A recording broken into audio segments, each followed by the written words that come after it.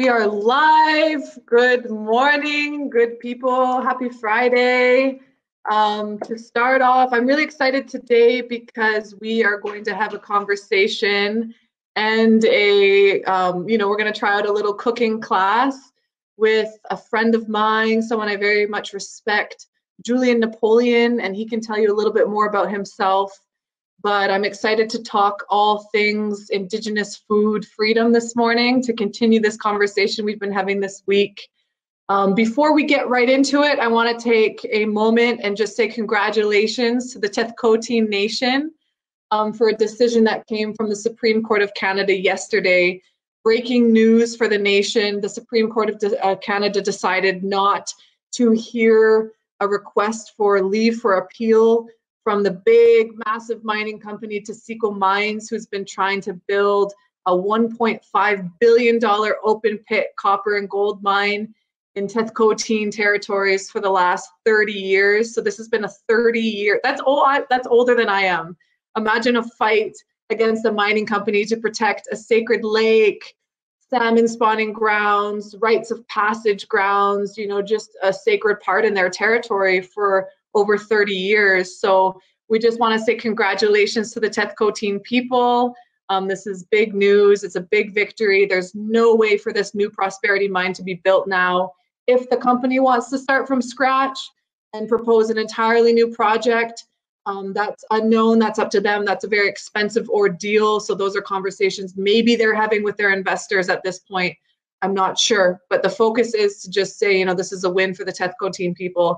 I've been to those territories. I've reported on the story before on this battle, which the Tethkotin leadership assured me is just as much of a spiritual war as it is an actual legal war.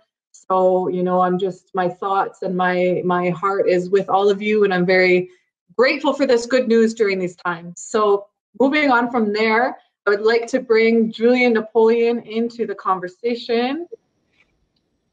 Hi. Hey. Julian, to start off, can you introduce yourself for folks? And every now and then I'm going to take myself off the screen so we can just get the full coverage of this beautiful scene you have. So please introduce yourself for us. So I'm Julian Napoleon, and I'm Dane-zaa and Cree and Ukrainian, and I live up here on my reserve, Sato First Nations. It's up in the Northeast in Treaty 8 territory, right on the shores of so-called Moberly Lake. Got the idea of renaming it or bringing back the old name to this place, something that's really needed, but it's currently called Moberly Lake. And it's a beautiful place. I work here right now with our Clean Season caribou herd as a caribou guardian, and we have a maternity pen. So right now it's calving season up there. I'll be heading back up on Monday and be with those mothers as they go through that sacred process of birthing all the beautiful calves. So looking forward to that. I also do other kind of sciencey stuff here, some fisheries work and some stuff with different ungulates. So I did study biology at UBC, and I spent some time farming, working with the foods, the sacred foods, and now, I'm really more focused on getting out on the land and just appreciating and celebrating the bounty that's right here, right at my doorstep. So today I'm going to be cooking with some foods that I harvested mostly on foot from home, mostly this morning. A few things from the root cellar and odds and ends from some of my local farmer friends. So I guess, there's this concept of ecological eating, which some of you might have heard of. And to me, it's really just another kind of rebranding of an inherent Indigenous concept or way of being. What's that, Julian? Ethological eating? Is that like ethical eating? Well, I'll explain it here. Ecological eating is this concept that, yeah, I keep toying with this knife, so I'm going to put it over here. Ecological eating is this concept that you should be basing your diet on what's around you. So the foods you should be eating the most are those that are closest to you. Mm-hmm. And as you move outwards, those are the foods you eat less and less. Okay. And within that is seasonality. Now is the springtime, and here we have a later spring than a lot of you folks that are tuning in from down south. But mm-hmm. Just in the past couple of weeks, the first of the spring greens have come out, and spring is our traditional fishing time. So lately my diet has been primarily, stinging nettles and fish. Mm-hmm. That's what's happening. And, there's beautiful teachings that when you eat like that, those foods will give you the exact medicine you need. Mm. And so rather than trying to follow some kind of fad diets or, where they're just so bound up in this privileged mindset that we should be able to have anything from anywhere in the world whenever we want. Mm-hmm. And it's built on the foundation of an industrialized food system. Mm-hmm. It takes away all the sacredness of the beautiful food. Mm-hmm. So, and I can feel it, like, in terms of just being intuitive and listening to my body. Like when I eat the food that's right around me, it always feels right. It always mm-hmm. feels right. Mm-hmm. I go mm-hmm. to the store and get the foods. It's hit and miss. Mm-hmm. So, mm-hmm. yeah. So that's Julian, I did an article earlier this COVID season. Like, I don't know, is this how we're referring to it now? Earlier this apocalypse, and it was about how COVID-19 is telling the world what Indigenous peoples have been saying for thousands of years, right? And I know even just saying that, I'm sure you understand kind of what that means, but there was a woman who I interviewed in the article who shared a story with an elder from her community who talked about dead food and alive food. I don't know if those are terms that you use, but she was saying in our communities, we eat alive foods. We eat and relate to foods that have life and give us life, and it's a reciprocal relationship. She said, as soon as you go to the supermarket, the food's all died or been killed. It's a dead food, and then you're putting that food in your body and wondering why you're not feeling healthy and alive and, nourished, spiritually nourished, physically nourished. Is that something that you think about too in terms of food, dead food and alive food? Because a lot of the foods that I see in front of you have life. You said you just harvested most of them this morning. Do you think of food in terms of dead and alive and life? Yeah, definitely. Like, well, even water. Like, I feel like when I go out and get my spring water, it's just so alive. It's so charged up, and mm-hmm. Drinking it again, it's just like medicinal. And then mm-hmm. the stuff coming out of the tap, I don't know what's going on there, but I don't get the same vibe, And here we used to have like our whole reserve. We're really fortunate in that we have had good water, and a lot of northern reserves don't. But we used to get mountain spring water from the hills behind here, piped to all of our houses. Mm-hmm. Well, not that everyone has water, but all the houses that were tied into the system, mm-hmm. and untreated. Mm-hmm. right at the homes, which was beautiful. But they had to renew the infrastructure, and INAC was like, oh, well, we'll only fund, the infrastructure project if you put in a modern treatment facility. Mm-hmm. So now our tap water is chlorinated. Mm. Yeah. So, but I'm in my cousin and bestie Eureka's beautiful house here, and her new house, and she put in charcoal filters. Mm-hmm. It's cleaning out the chemicals, but it's still comes out of the tap, and to me that water feels dead. Mm-hmm. Yeah, Mm-hmm. I'm gonna cook with it today. But when I'm back at my place, I just go to the spring once a week, and I love that water. And it's the same way with food. When you are getting it and it's fresh, and you're involved in that process, and you're giving thanks as you do it, it's just such a different experience.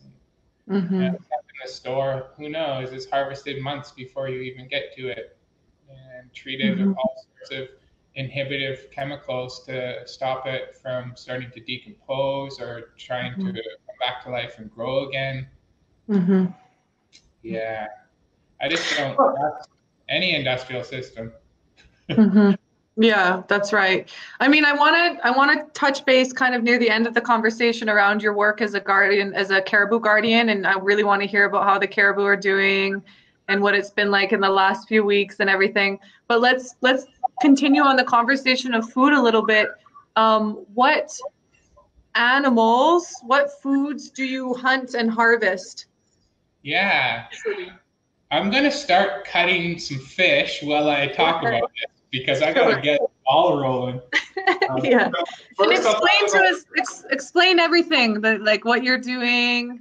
Yeah. Maybe like explain when you harvested the fish, a little bit about the fish. Just feel free to talk away. And if questions come in, I'll be sure to interrupt you. First, I'll talk about the sucker fish. This is kind of a little bit sad looking because I scaled it outside this morning. So normally they have a much, normally they have a beautiful. Can you bring him closer so we can see? Okay, I'll navigate this webcam thing. It's a sucker. It's a large scale sucker that's been scaled. So there it is. And the settler community has a term for this type of fish. It's called a coarse fish, and they're not really that suitable for eating. Well, except for they do call them Manitoba salmon, which is kind of funny.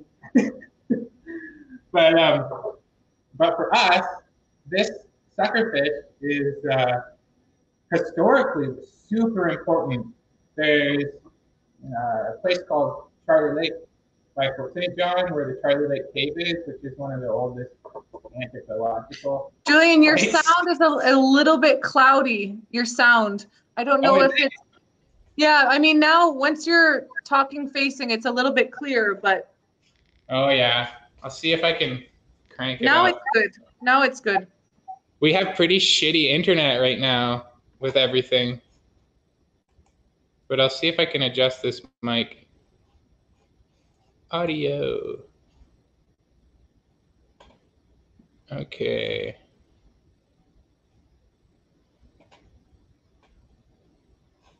Yeah, I don't know. I don't know what I can do other than hope for the best. How am I sounding right now? Yeah, you're fine. It's back. It's all good. Okay. So yeah, apologies, people. We have kind of limited internet right now, and with so many people at home, it's just been really slow on the res. So I mean, we just upgraded from dial-up not that long ago out here. So yeah, old stories of Charlie Lake. Every spring would be a gathering place for the Dane-zaa people to fish for this species of salmon, and harvest a lot of them and dry them as one of our main, subsistence foods. In the springtime, the ungulates aren't really in that good a shape. A lot of them have ticks. They're really skinny and they're struggling, and so we try to not bother them in that time and let them go through that process of getting the fresh spring greens and get back to health and get fat on their bodies before we start thinking about harvesting them. So spring really is a time for sucker, maybe some beaver. But yeah, so I've been trying to work with this sucker fish, and not too many people eat them anymore, but they're really, really good. They just kind of have a lot of bones. So I've been canning some and pickling some, grinding some, to get around the problem of all the bones, because the meat is absolutely delicious. It's slightly sweet. It's kind of subtle, white fleshed, leaner fish. Yeah, so but some of the main animals we hunt here, really moose is the most commonly hunted animal, and everyone, it's everyone's favorite. People are partial to moose here. People go crazy over it. So I got this. We'll be cooking in moose lard from a fat mountain moose that a friend of mine got last fall, or kind of late summer, and I went out and helped him haul it out, and he gave me all the back fat, and it was such a fat moose that I got like 20 jars of lard off of just its back fat. And it's so beautiful. I'm gonna cut this fish eventually, but I gotta now talk because yeah, I hop back in. I mean, I've been listening and talking this whole time, but as soon as you're talking about moose, I'm like, I love moose. Yeah, and so fat, like lard's been kind of bastardized, right? And everyone knows, like, yeah, the industrial food system was trying to prioritize marketing their toxic byproduct oils of like these high processed GMO canola, sunflower, safflower, these heat processed vegetable oils, and they're toxic. In my opinion, they are the most toxic food product in the entire modern food system. Say that again. What are the most toxic? The artificial oils? Yeah, well, they're not artificial so much as that they're heat processed oils that are made from genetically modified seeds, and they're rancid generally where they're being sold, at the point of sale. And genetically modified crops are sprayed with Roundup, which is glyphosate, and two other primary chemical components that together are super toxic and have been shown to not only destroy the soil microbiome, but the microbiome of our bodies, and to make the tight junctions of our cellular membrane permeable, leading to all sorts of intestinal permeability and even brain permeability issues, where there's a transfer of stuff in our bodies that shouldn't be happening, and results in all sorts of issues, from the kind of spectrum of autoimmune disorders to all the way to autism. And but really, our cells are primarily made up of fat, and they're made up of the fat that we eat. And when we eat those toxic oils, our cells become made of those toxic oils. They stay with us for years. Eating that bad oil, the one all our cookums fry the bannekin, is unfortunately really harmful to our bodies. And when our cells become made up of those harmful oils, they're highly inflammatory. And so, inflammation is the cause of death. So what do you use instead?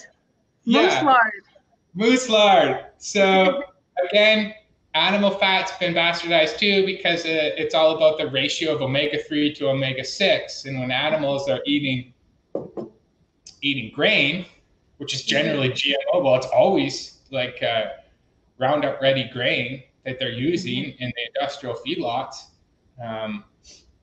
They get high amounts of omega-6 in their fat, which that can lead to all the kind of health issues that are associated with too much cholesterol. But wild animals and grass-fed, grass-finished animals have a balanced ratio of omega-3 and omega-6. And the omega-3 is the really healthy fats that feed our brain and feed our skin and feed our bodies, like the most luscious nutrients to keep us all juiced up. And that's what I want to be, Julian. I just want to be juiced up all the time. I want to be nourished. Okay, I'm taking notes. I hope other people are taking notes too. So heat processed oils made from genetically modified seeds, like vegetable oil, canola oil, these kind of cheap and easily accessible oils. These are super toxic. So I'm taking notes. I think they're the most toxic food. The most toxic foods, because then we become that, right? Yeah. Then we're actually carrying that in our, like, and that's not what we want. Okay, so that's great. So instead, you would recommend moose lard, other, like, you know, coastal folks have the luxury of hooligan grease and so fortunate. So here in my local area, I do bear grease. Yes. I usually harvest one bear a year, which, sorry to those of you that offends. It doesn't. The Bear Clan people. Yeah, it doesn't come easy, that work, but it's something that I do, and I do it with respect, and I honor every part of that animal, and you know, I'll do it up where the caribou are. I'll do one there a year, and you know, that's it. And but that bear grease is precious medicine for us, and it's really yummy to eat too. And so I'll do different types of lard, but moose is really, like, moose and buffalo are my favorite. We're lucky here in that we have some buffalo we get to go hunt, and by the end of summer they're just fat. So and then locally there is, like, organic producers of cold pressed hemp and flax oils, which you know, they're grown in the north. And so if you need something for a salad that's not, like, solid at room temperature, those to me are better options, because I know I can find stuff that's from not that far away. And yeah. What about coconut oil? Yo, dude, coconut oil. There's no coconut trees anywhere near me. Well, there's coconut trees near me, so I'm okay. I was just talking to our mutual friend, Charlie Gordon. I think you know him, in Victoria. And he was like, we got in this big conversation about food when I was down, because I was in Mexico most of the winter. And oh, so privileged, right?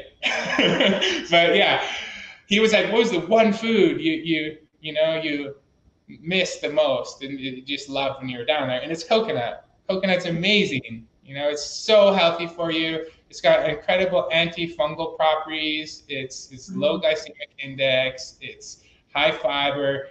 It's so yummy. And down where I was, there'd be, like, family operations where they're just working through a pile of young coconuts and putting the fresh coconut water with all the baby coconut flesh into bottles. And then, like, they would just have liters of it on ice. And sometimes they'd be grating ginger from their yard and putting it in that. And I'm like, I was drinking that. You're like, oh shit, yeah. And, like, I'm not gonna lie, I have a tub of coconut oil in the drawer. You know, I do. Yeah, but I would love to move away. You know, like, I try to minimize my use of it. I have a jug of olive oil too. They're healthy oils. But I try to minimize my use of that. And I have this, like, beautiful, idealistic concept in my spirit to one day, you know, not buy that stuff at all. Make sure it is, you know, unless I'm in the place where you should be having it. If I'm in the Mediterranean or somewhere in California where they got beautiful olives and they're getting grown in a good way, I meet some people that are doing it. Right.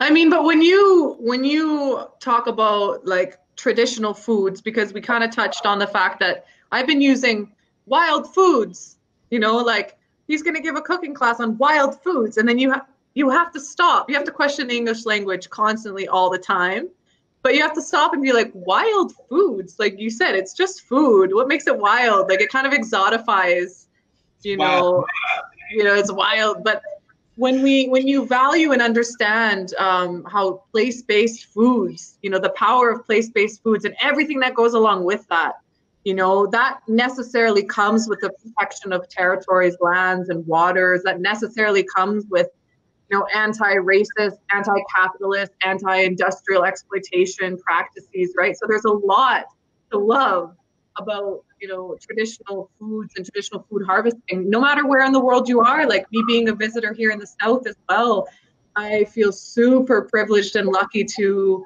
learn about, you know, the local native plants and fruits. And, you know, I was gifted some corn yesterday, so I'm gonna, you know, boil up some corn, different colors too.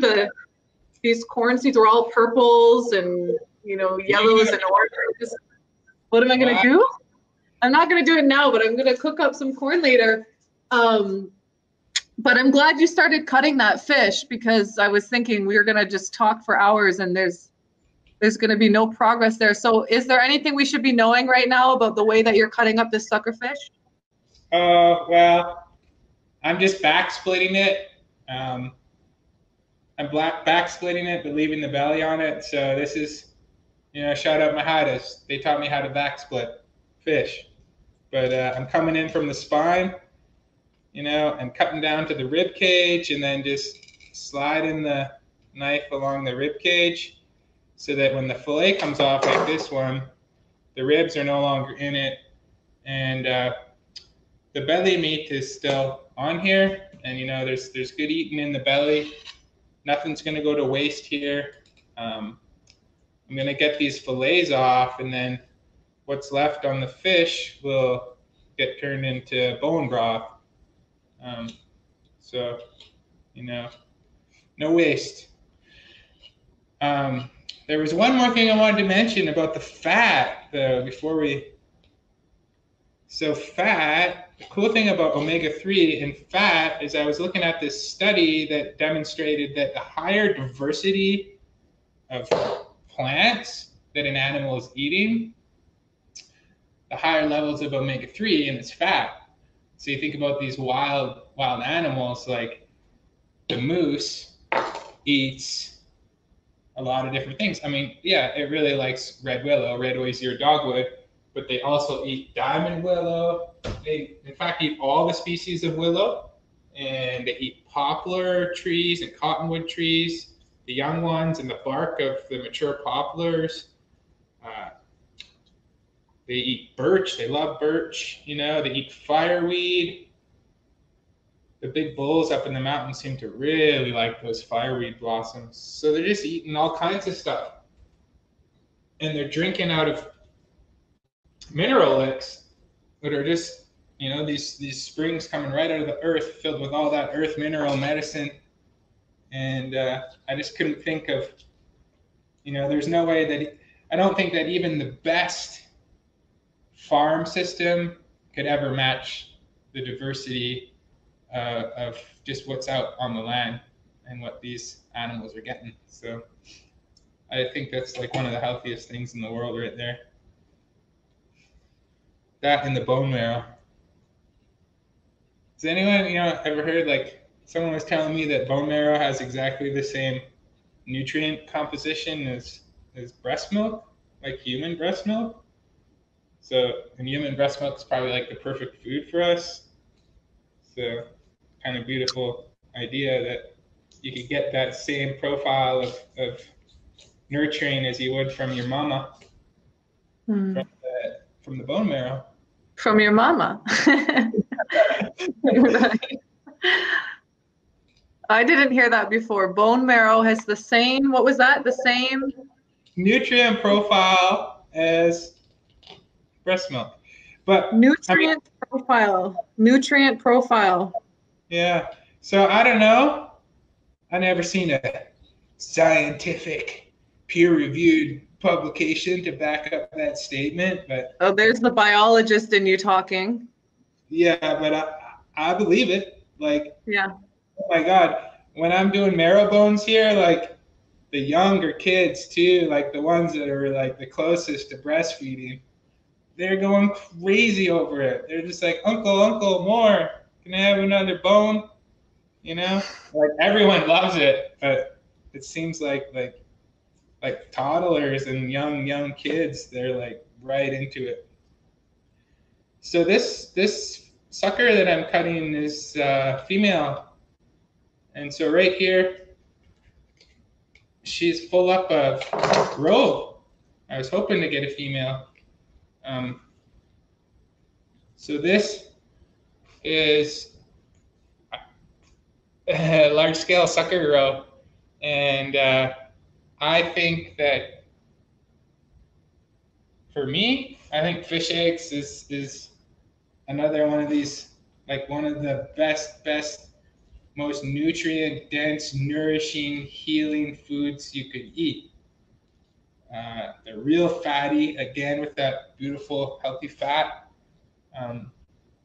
Yeah, and just like every one of those holds the life, you know? So good for you. And they're delicious. I've been eating a lot of these eggs, these suckerfish eggs lately, and like they're just like so rich and amazingly delicious. So we're gonna cook some of those up too. Here. Just about done boning out these suckers. I'm on the last side here of the second fish. So yeah. What are your fishing practices? Yeah, I've been netting. I net in the spring. Mm-hmm. Spring is our traditional netting season, and I try to focus close to home. So these fish came from, like, you can't see it, but the lake's right here. Our reserve is on the lake, and I just walk down to the lake, and I got a rowboat down there, and I row out. So it's just like fossil fuel free fish. Mm-hmm. You know, and it's the spot that my great grandpa set a net. My great grandpa, and I'm sure it goes back, you know, to his ancestors. Mm-hmm. But my old uncle showed me the spot and said, you know, this was grandpa's spot, and now it's my spot. And my niece, Tanisha, who is 12 years old, she's taken up the fishing with me this season. So she's been coming out and helping me work the nets and sharing her stories with me out there, and she just loves it. So yeah, and we went to the next lake over a couple days ago to set a net over there for some jumbo whitefish, and it was like 7 p.m. by the time we got it out, and I was like, oh, let's just leave it for the night. We'll come back early tomorrow. And I told her, you got to be ready at 7 at the latest, and we got to get over there and get it out before some mooney owls come and start messing with it or try and call the cops on us again or something. And it was like 6:15. She texted me, Uncle, I'm ready. Let's go. So it's just been amazing having her. She's so engaged and intelligent, and is always teaching me. You know, I share what I can with her, but you start, let's just say when we get into an argument, she's always right. She sounds like me. She loves to fish, and she knows how to weave her words in a good way. Yeah. So, but I take all the kids out I can. Yeah. Yeah, for sure. And my family's been getting more involved lately too. But I've always kind of been the fisher person in the family. So I got these fillets here done up now. Mm-hmm. And I want to make a fish cake with some of these hotted potatoes, which we'll get into story mode on the hotted potatoes here in a bit. Mm-hmm. So these, you can see here, they're like nice looking fillets. Suckerfish have, in their tail section, they have a bunch of extra bones, and along the top, they have a line of Y bones. And so there's a way to cut out a nice fillet that would be totally boneless if you wanted to have a pan-seared fillet or just to bake it. But what I'm going to do with these fillets is I'm just going to poach them along with the scraps. I shouldn't say scraps, but along with the rest of the meat that's still on the bones. I'm going to lightly poach them and clean that meat off and use that to make the fish cakes with. So that's an easy way. It's a bit of work because you got to clean out the bones, but it's an easy way to do it. So yeah, I'll just get those simmering here. Bear with me. Yeah, no problem. I'm going to keep asking you questions along the way, if that's okay. Absolutely. So, yeah, so tell me a little bit about part of this conversation around the fact that you're able to practice your fishing, hunting, and harvesting rights as an Indigenous person. In your opinion, what are some of the biggest obstacles to people practicing the right to be who they are? Yeah, I mean, gee, they're just lazy. No, just kidding. I think that. Other than that, I'm just gonna let that run out a bit here. So I think that one of the issues is, well, I see with our youth, like a lot of our younger youth, they seem to really light up at those opportunities here in our community, but their folks are just so busy, you know? And like, I get it. Like in this day and age, I'm so busy. Like I work multiple jobs. I'm building a house. And like last year, I was so focused on trying to finish my house and keep the money coming in, and that I wasn't making enough time for getting out and doing this. And in the end, it left me really hurting.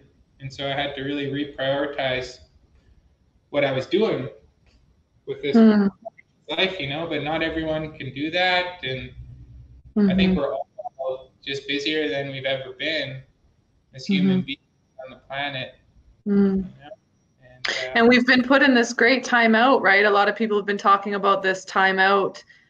So I wonder, I know it was Jusquan Bedard, Haida language teacher. I had a chat with her a couple Fridays ago, and, you know, and we were talking about this time, you know, this time to kind of reassess. And it's a theme that's come up in quite a few of these conversations, and conversations I'm sure we're all having around this re-examination of our priorities, you know, for everybody, Indigenous or not, but this re-examination of really asking, am I doing the work that I'm meant to be doing? Am I fulfilling my responsibilities? You know, so hopefully this time, as challenging and strange and adaptive as it is, hopefully this time is also a time for us to really just examine what we're doing and what we give energy and priority to. Absolutely, yeah. And it's not, I don't know, I was listening to my favorite podcast, which is All My Relations. Shout out to All My Relations podcast. Yeah, which I feel super guilty because I can't remember their names, but it's two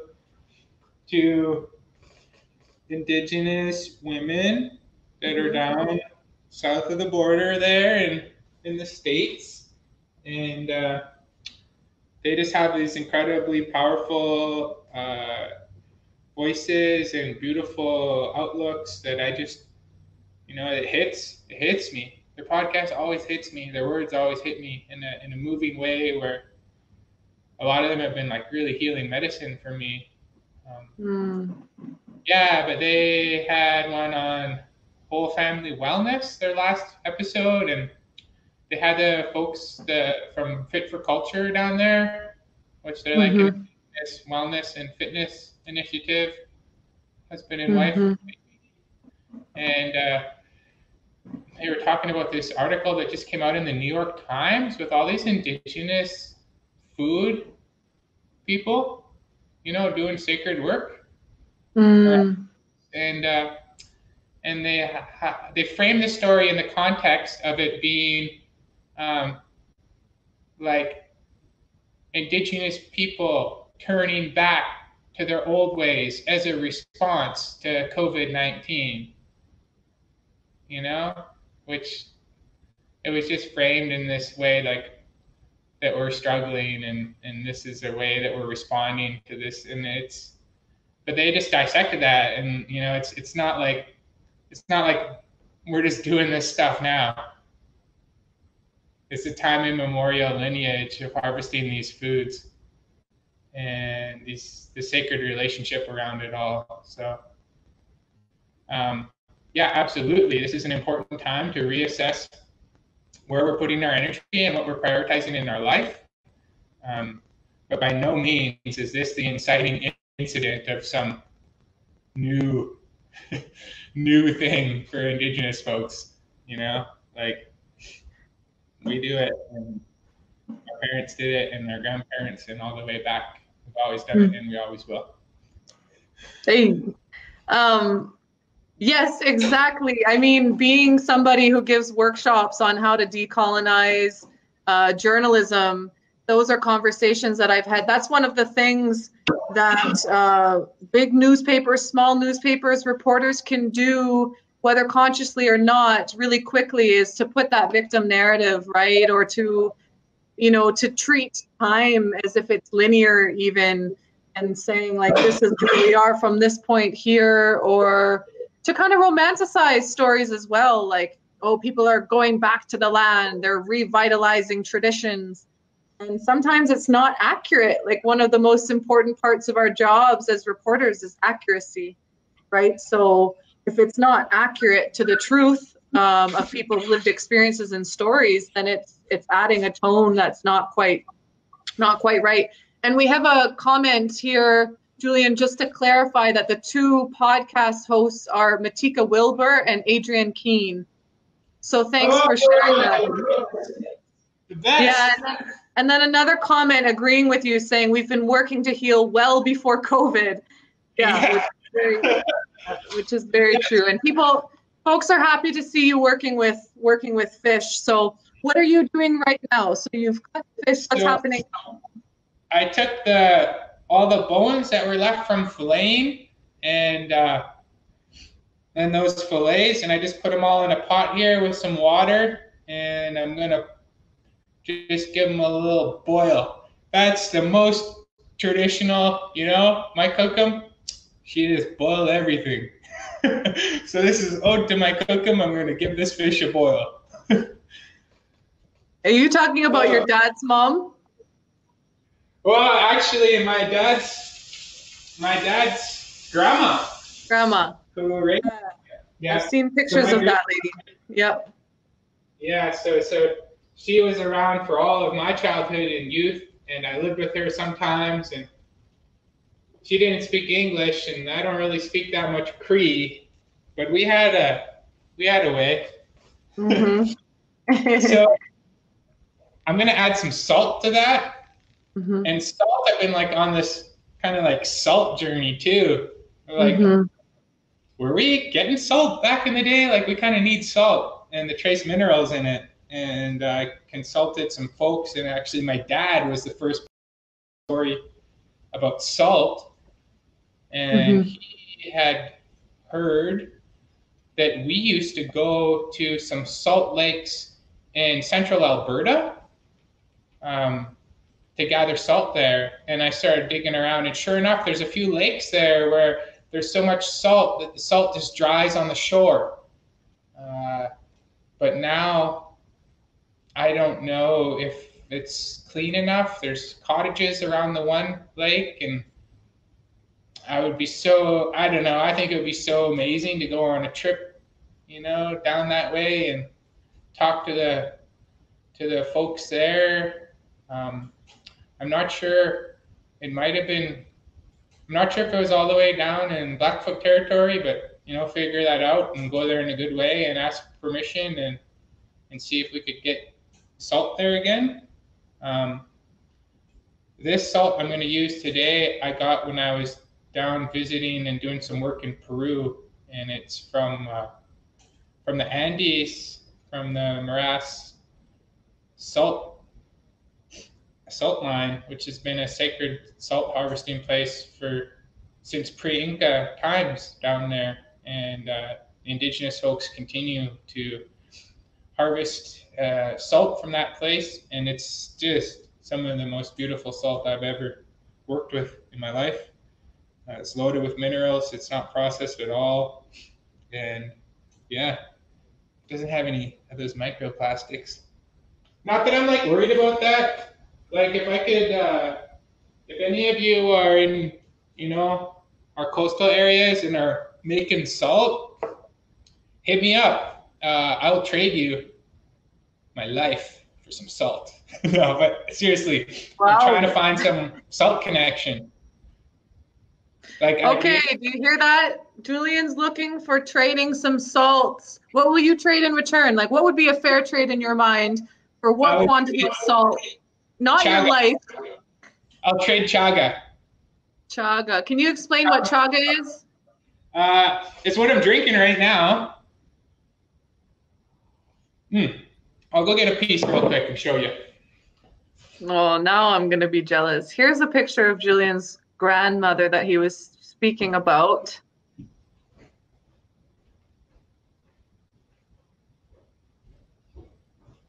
Strong Cree lady, Art Napoleon's grandmother.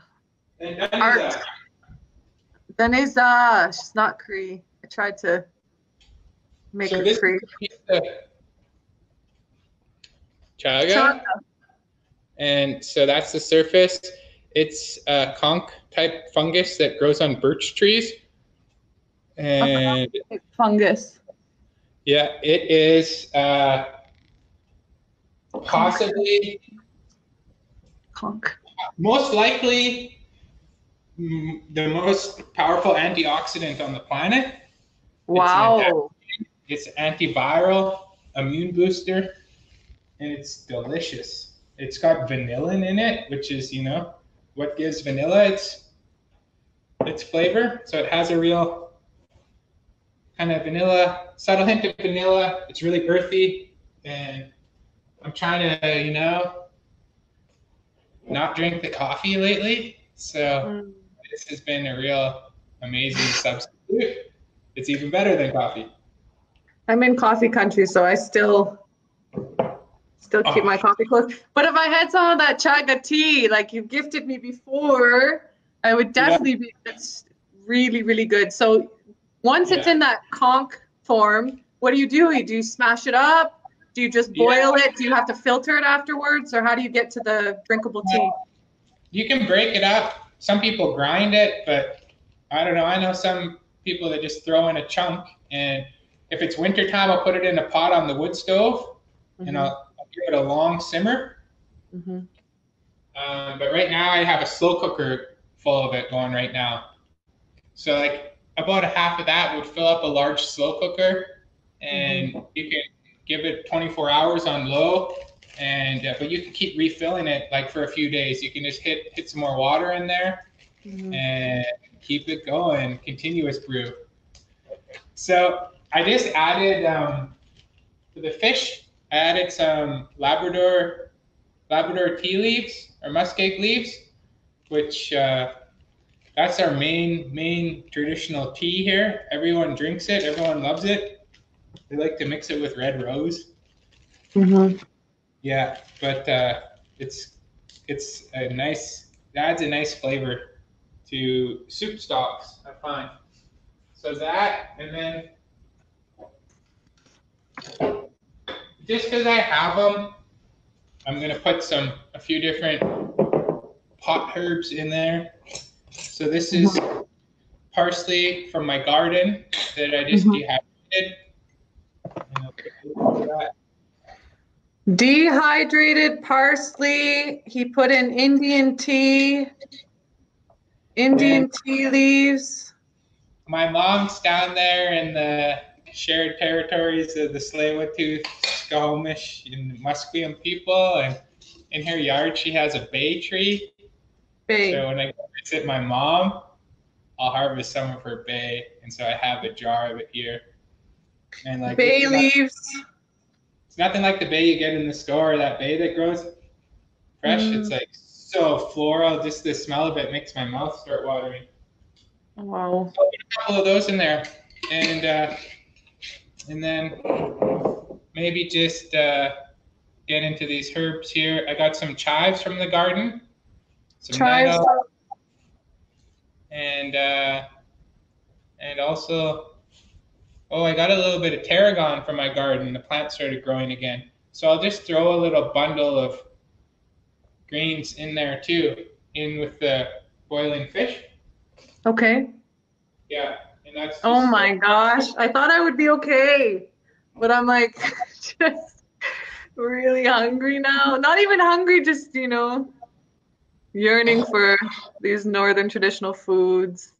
yeah, Okay.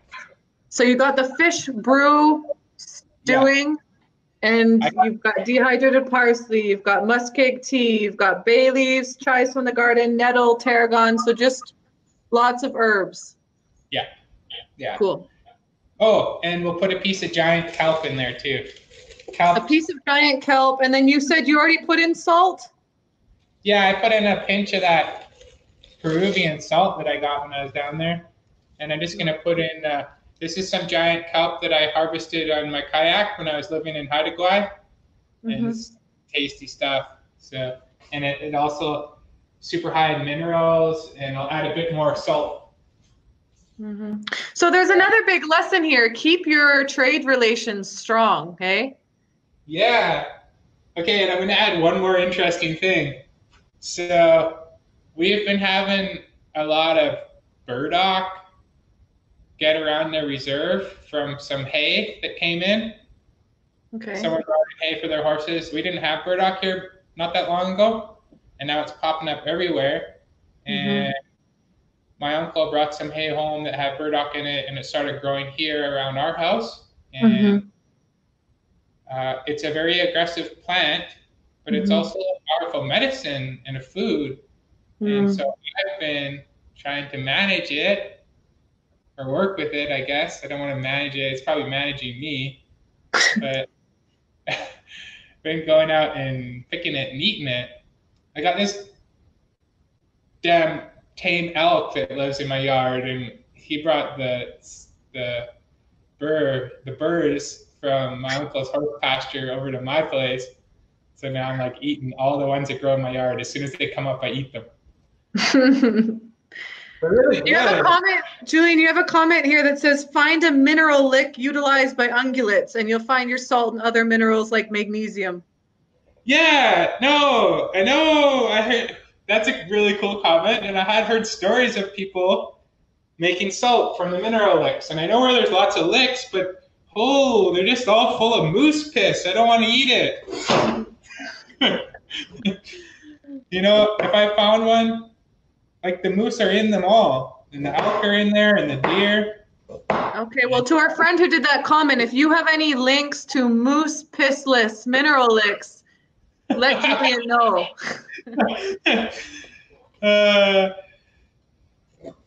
I mean, there's one I've been thinking about. It's really high in the mountains, and it's kind of rocky, and the moose are in there. But at the headwater of the spring, I think you might be able to do that. So that would be a project. So I just chopped up a piece of that burdock, and this is a 2-year-old root. I can tell by the size. So it's starting to get a little woody, but super yummy. It's bitter, but it's like got this umami-ness to it. Like it's just like rich at the end.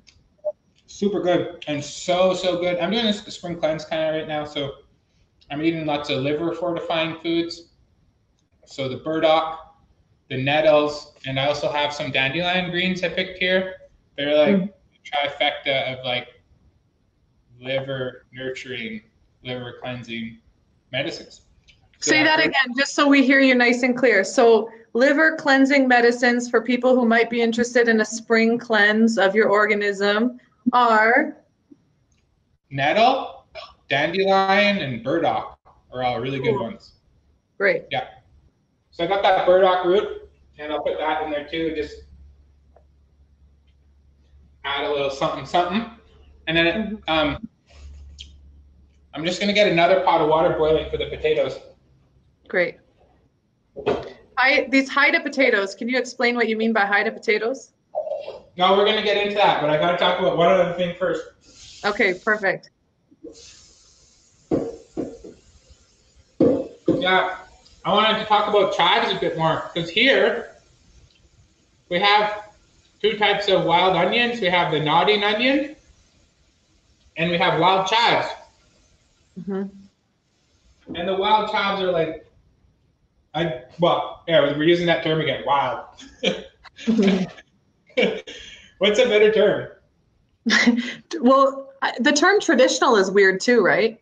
I've heard a lot of people take issue with the term traditional. Like, can we just say nourishing foods, or can we say place-based foods, or can we say indigenous foods? Like, anyway, yeah, there's chives that grow out in the bush, and they're exactly the same as the chives in the garden. They're really good. They're beautiful. But the main place they grow is right along the Peace River in the flood zone for the Site C Dam. So, and they've been just devastating the land in there right now. But yeah, along that entire river in that area that's slated to be flooded, those chives grow along the bank on both sides. And so I'd really like to go in there and transplant some of those ones to the Moberly River here in front of my place. Yeah, so maybe I'll get out there. Coming back from the caribou pen, I'll go in there in a couple of weeks and dig up some of those and put them down by where we planted that sweetgrass. Yeah, totally. Yeah. Not to get too much into the Site C conversation, but the one question I do have is, during this COVID-19 time, has that activity halted at all, slowed down, or have they continued construction? No, they've continued full on. The kind of response, because industry work, mining, oil and gas, and Site C were all deemed as essential services. And so, like, I know Site C's kept working. I've heard multiple rumors of there being a ton of cases of COVID there. Like, I even heard that there was an entire COVID section of the camp. Jeez. Like the isolation camp from the main camp. So I don't know. These are just stories I'm hearing from guys. I don't go over there. I haven't even been able to bring myself to go through the Peace River Valley since I got home from Mexico, because it's just so. Am I allowed to swear? Yeah, absolutely. It's so fucking emotional going through there and seeing, because every time you go through, the destruction is just growing. So I just can't always handle going to that heavy place, because if I go there, it's going to be full-on breakdown. So I'll go with my tobacco and I'll go get those chives, and I'll go through it then. You know, and do my prayer, do what I can in my own little way. But yeah, and then so Coastal GasLink, right, which was basically the main thing in the media before COVID took over. I mean, it's coming from here. It's coming from my territory, and right by my community, not far. And their response was to double down on production. So they started, the COVID shutdown happened, and they started working night and day. They never stopped punching that pipeline through. Where all you crazy youth down there are in lockdown. So it's kind of super sad. Really, the way that we're treating, and honestly, they shouldn't be working at all. And there's so many reasons why neither of those projects should be happening. So many reasons. So.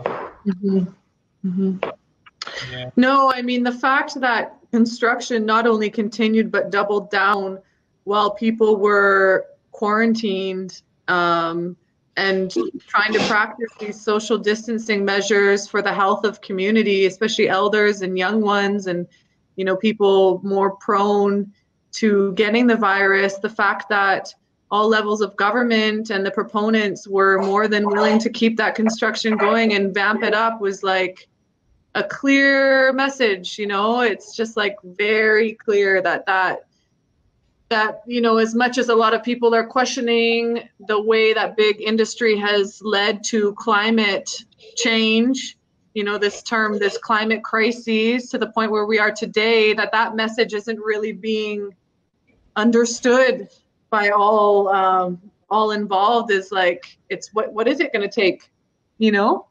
What will it take? For sure. But anyways, so chives, you're going to harvest chives before the sightsee folks get their hands on them. Yeah. So check it out. Oh, everything's reversed on this webcam. That's very bumpy. A prime Haida potato. Beautiful. So these came out of my garden, and I planted them. Actually, you were up here doing the caribou story, and we did a little ceremony for my planting of the garden. Wasn't that last year? Was that last year or the year before? It's last year, but I'm with you in terms of We did that being very confused about the dates. For anyone who's interested in that caribou story that we've mentioned a few times, I've posted it here in the comments, so feel free to have a read later on. Yeah, so that came from that time. I did that plant. We did the ceremony, and I did my plantings, and these potatoes are from then. Mm-hmm. And I stored them when I went down to Guatemala and Mexico. I stored them in my friend's root cellar all winter long, and I just got them out of there 2 days ago. Nice. And they're just like perfect. They're perfect, you know? So cool. I also had these fermented pickles that I made with the cucumbers and the dill and the garlic are all from the Peace River Valley, from the rustic market garden farm there that my friend Kate and her mama run. Those are in the cellar too, which was super cool. Like, it's cold up here, and you can just have like a little cave in the ground, and you can put everything in there, and it's good. You don't need a fridge. Whoa, cave in the ground. Yeah. Wow, pickles. I love pickles. So to make pickles, you just have cucumbers, dill. What else did you put in there? Oh yeah, so you make a brine, which is, I put 4 tablespoons of kosher salt or non-iodized salt. It could be beautiful salt like this unprocessed stuff from Peru, or that real salt that they get from the States, or sea salt that's not been processed or iodized in any way, just a natural salt. 4 tablespoons I put in to about a tablespoon to a liter. I can't remember if I put a tablespoon or 2 tablespoons to a liter, but it's a fair amount of salt. But if you just look up like a basic brine, there's lots of recipes, but it's just salt water. And then you put all that stuff into like a big ceramic crock or a jar and cover it with a cloth. And let it go. Right. For a week of fermenting. Those ones I made, I was living in the wall tent, and I made them. It took 2 weeks because it was fall and it was kind of cool. It's ferment slower. It's cool. But this is like right now I'm making sauerkraut and kimchi. So I got 2 different crocks going right now in the house. And check out this beautiful tablecloth from Oaxaca.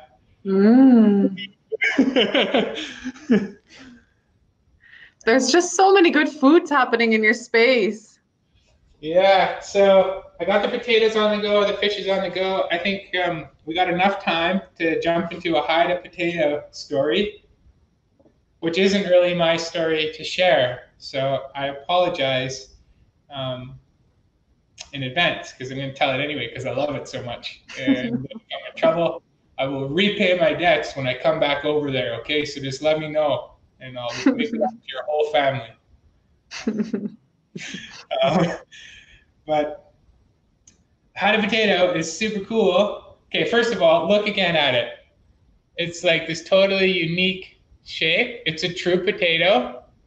It's a waxy fingerling type potato, which means it's low on the glycemic index. So if you have problems like diabetes or blood sugar issues, this is a great potato to eat because it's not going to create such a spike of sugar in your system. And they are genetically distinct potato. So they are in Peru still, this exact same potato. They're in Haida Gwaii, and I believe it's Makah.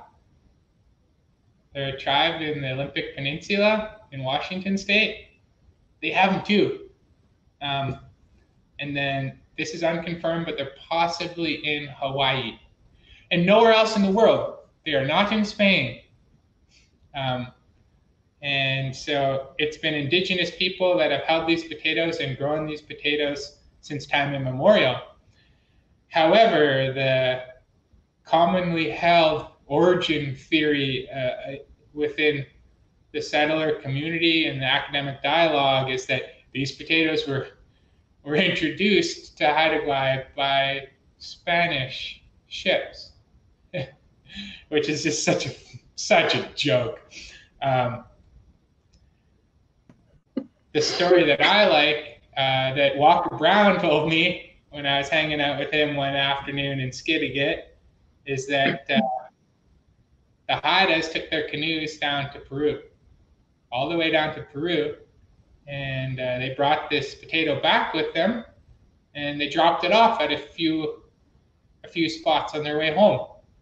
And when the Spaniards showed up starving on their deathbeds, the Haidas were generous enough to give them canoe loads of these potatoes to save their lives. And when you look at the genetics, when you look at the distribution, when you look at the skill of the Haidas and their seed-creating ways, and then also the oral history, like Walker's story had come to him. I mean, he's got some crazy theories, that guy, if any of you know him, but he's an awesome dude, and he said that he had pieced that story together from stories that had been shared with him, and like you can just feel that that's the truth. So they were growing this potato from Peru, pre-European contact, which is awesome. Nothing gets me quite as excited as the old varieties of foods that we as Indigenous people had these kind of reciprocal relationships of carrying across landscapes and growing, So, and we'll talk a bit more about that, but I love that history. There's no other history that gets me more excited. One of our ancestors is the Iroquois man, and I would love to spend some time out in the Iroquois territory and learn about the seeds that they keep and their traditions around it. Because this potato. So I got this potato when I was in Haida Gwaii. I brought it here with me to the Peace, and now I grow them here, and they do really good here. Some of them got huge. These are just, I saved the huge ones to replant in the garden. These are just the little ones. So yeah, but they're really, really good. Yeah, super cool. They also have a tobacco, and crazily enough, that the relative of that tobacco is in the Dakotas. Yeah, and Walker was like, "Oh yeah, we got that from there. We took our canoes up the Columbia River to get over to their territory and brought those seeds back to Haida Gwaii." And he gave me some of the tobacco seeds, but unfortunately they didn't germinate. Different seeds have come to me. Someone sent me some Iroquois tobacco seeds in the mail recently. So yeah, the sacred tobacco. Somebody sent me some. It's hard to receive packages where I am. It's hard to receive anything. a friend, Vernon Williams, who was on this interview series a couple weeks back. He was like, hey, can I send you some seaweed? You know, from Haida Gwaii as well. Haida. And I thought, I wish, but it's, you know, it's difficult to receive packages where I am right now. But I hopefully do have some sage on the way. So, you know, they have some sage here, which is fluffy. It's like this white sage here in the Cerrado that I'm in, one of the ecosystems that is a part of this region, which is really comprised of 3 different ecosystems: the Transatlantic, more of a drier Caatinga ecosystem, and then the Cerrado. They have a white sage that grows, which is quite beautiful, but it has a different spirit, a different smell, a different use relationship. So I'm having some white sage sent to me so I can keep, you know, working with her and being with her and smudging myself and others along the way during these times. Yeah. Oh, that's sweet. I hope it gets to you. I'm sure it will. I know. I'll let you know. Okay, so what else do you have on the table? Okay, so, I'm just going to throw these in with the potatoes. It's just a few more. These are 1-year-old burdock roots. Okay. And, I'm just going to throw them in there add a little bit of their nuttiness and depth of flavor in with those potatoes. So these will go in the compost.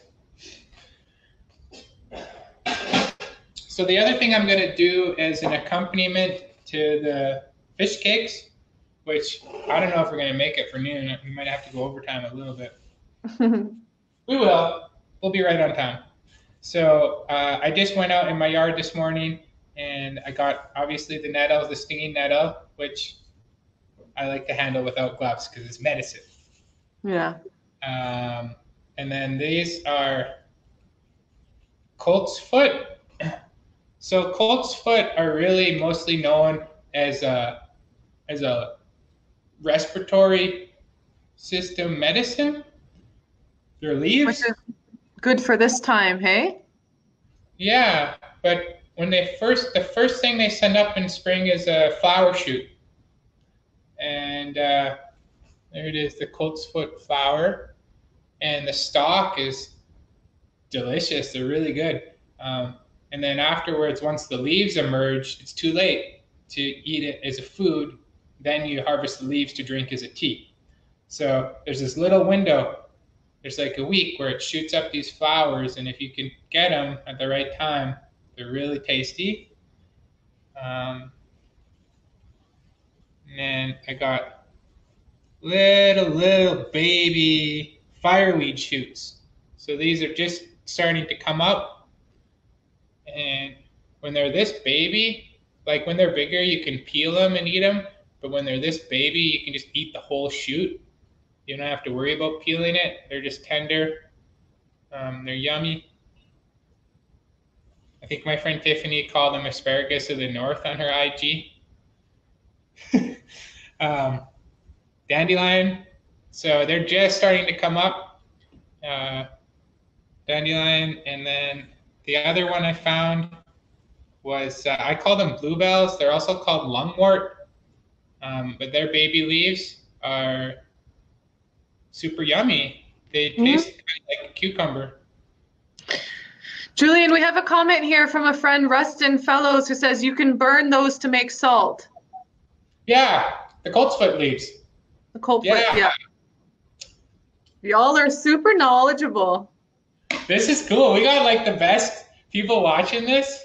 I wish we could like have an actual like hands-on workshop together where we just share knowledge out on the land.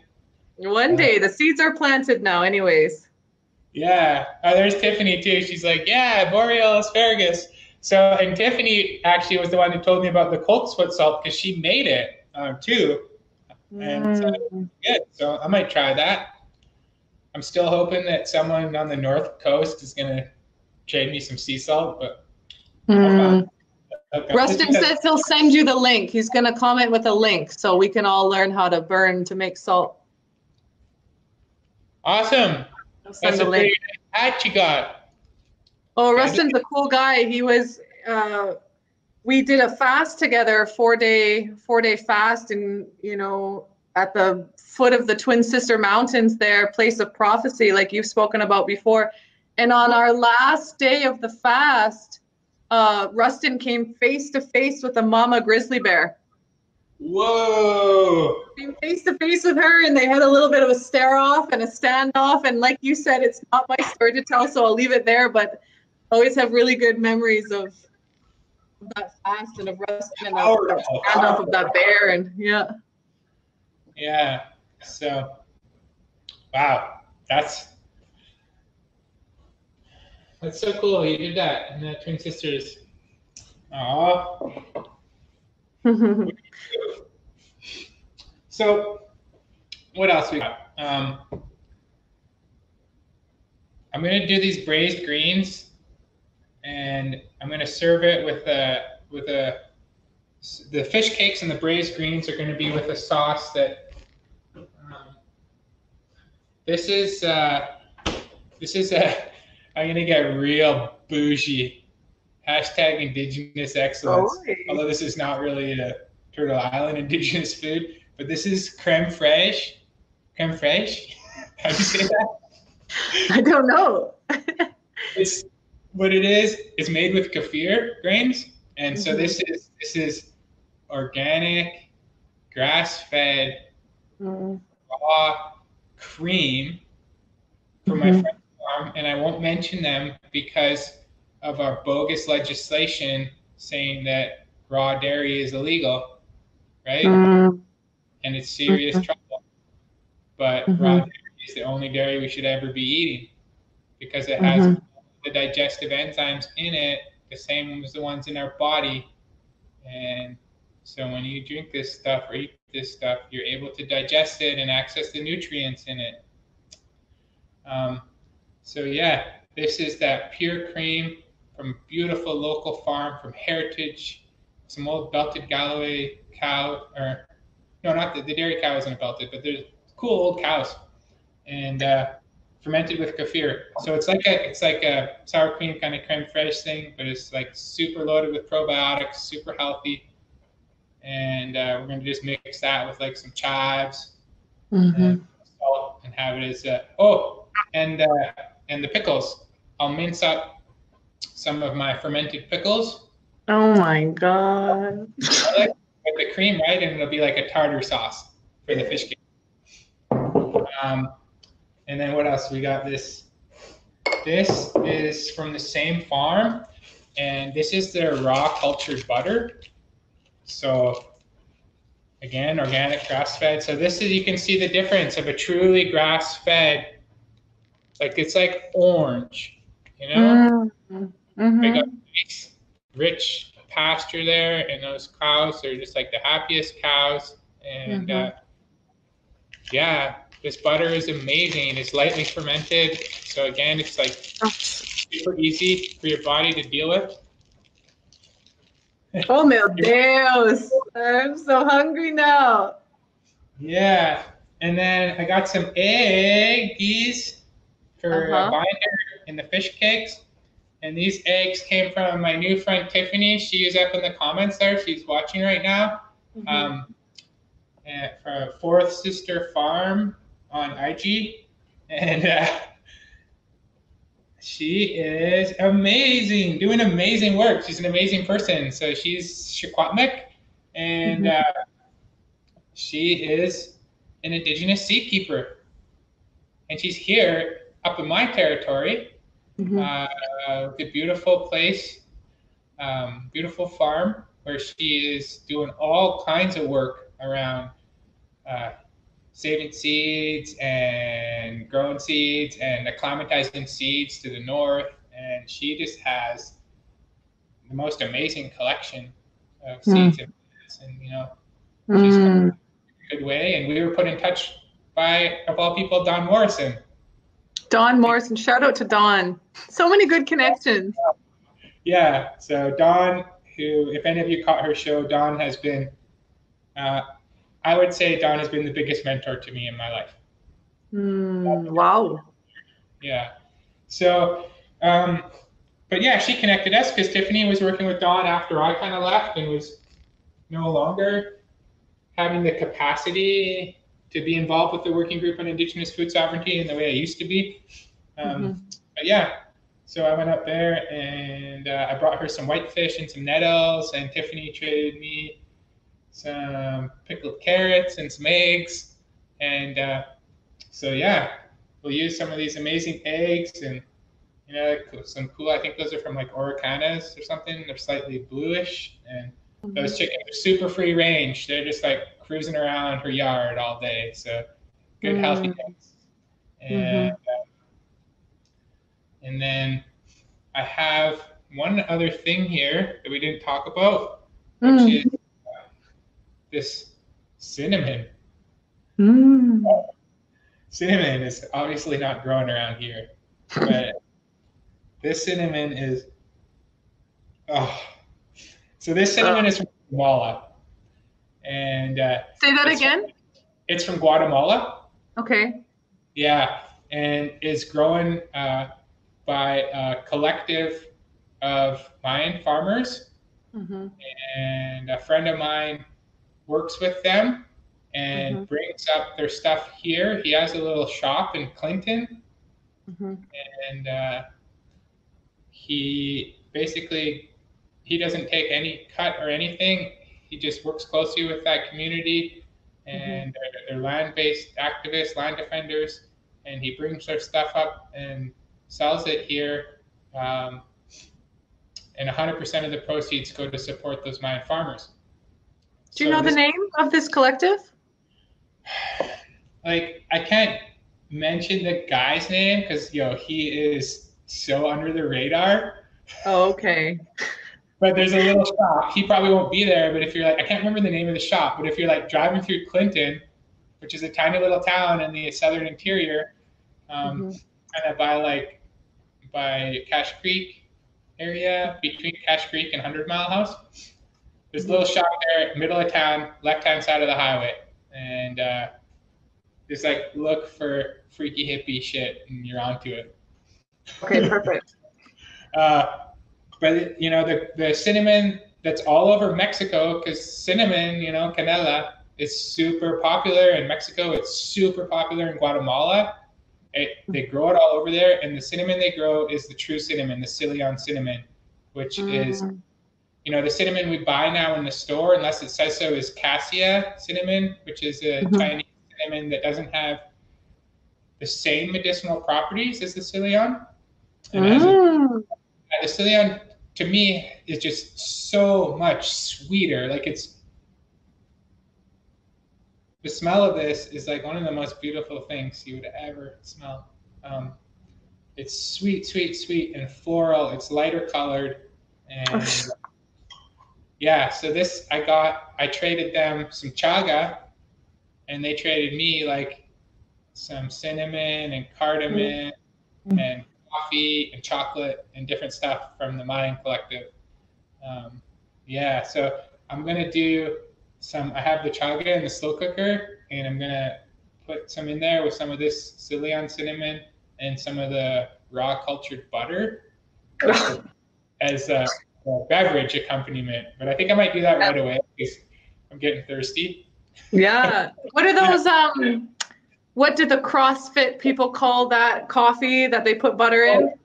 Yeah, bulletproof. Bulletproof. Yeah, this is way better than bulletproof coffee. This is chaga, cinnamon, butter. I mean, this is just changing the way I want to eat all the time. I always try and eat well, right? Alive foods, local foods, have a relationship with your foods. But then there are bougie natives like you that just step it up, and you're just like stepping up the game. Now I'm like questioning my cinnamon. I'm questioning my salt, which is good. I'm happy to question these things. What else should we question? Oil, cinnamon, salt, our butters, right? Like obviously cheeses. Sugar? What about sugar? You should question everything except the natural law. Wow. We just ended there. I'm just gonna close my computer, call it a day. Question everything Accept natural law. I mean, I feel like that's kind of what we've been saying over and over again. Accept natural law. Oh, yeah. Yep. So don't mind me, I'm just off screen here ladling some chaga out of the slow cooker. Okay, that's not a problem. That chaga has such an earthy, I mean, for lack of a better adjective, earthy, but it really does have that rich, thick, earthy. How do you know, Julian, for example, how do you know if you need more water? Like I've made some chaga tea before where I'm like, whoa, I don't know. I think I need a little more water or some like almond or oat milk or something to kind of, I've made it too strong sometimes. Right? But you said just a small piece is good enough. Yeah, like you don't need much, and then like if it's too strong, just add more water. Right. You know, trust and just make it to your taste. Mm-hmm. I'm gonna put a little salt in here too, just a pinch. That's strange. I don't know. It's gonna bring out the flavor, hey? Salt and butter and everything. I know. Have you ever been to Brazil? No. So they work a lot with mandioca vegetable in a lot of different ways, mandioca. And one of the ways is to like harvest it and then make a flour out of it. And then from that flour, you make something called like tapioca, but it's, you kind of use a filter and you put the flour on a hot frying pan and then you can put anything in that tapioca. And I eat tapioca like every day here, like just love tapioca because it's really light, right? There's no gluten. It's really light and you can put scrambled eggs and avocado and tomato and basil and whatever you want inside of it. And it's delicious. It's crispy and amazing. But you can also just put butter and salt, right? And so sometimes there's days when it's just like tapioca, butter, salt every day. It's really good. Really delicious. Yeah. Okay. I'm going to turn on the Vitamix here. Shout out Vitamix. I'm looking for that sponsorship money. If Vitamix is paying attention, which they're not, but that's okay. Great. So who are you going to be feeding this meal to? Do you have folks that are able to eat? Because I've never wished that I was able to time travel before. Just wait, just a sec. I'm going to crack this thing on here.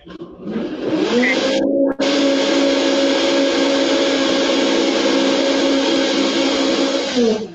Does anyone have any questions for Julian, by the way? Anyone who's listening, you can feel free to leave any questions. He knows everything. So now's your time. He literally knows everything about food. I'm just kidding. He doesn't know everything. But he knows some things. So the timer went off. The fish is cooked. We can smell it. Check out what happens. See that? Just a little, I put like a little stick of butter, like maybe a tablespoon and a half, and that cinnamon, and then it gets like this big froth happening. So yummy. And if I wasn't on my cleanse, I would put a teaspoon of honey from... You're on a sugar cleanse? I'm not doing sugar. I'm not doing any gluten. And obviously like no processed foods or anything. Just as a temporary thing.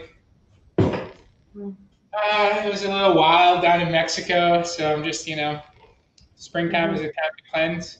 And so I'm focusing on, I'm like grain-free right now. And I actually haven't been eating potatoes temporarily. I haven't been eating any kind of carbohydrate-dense foods. Just for a few weeks here.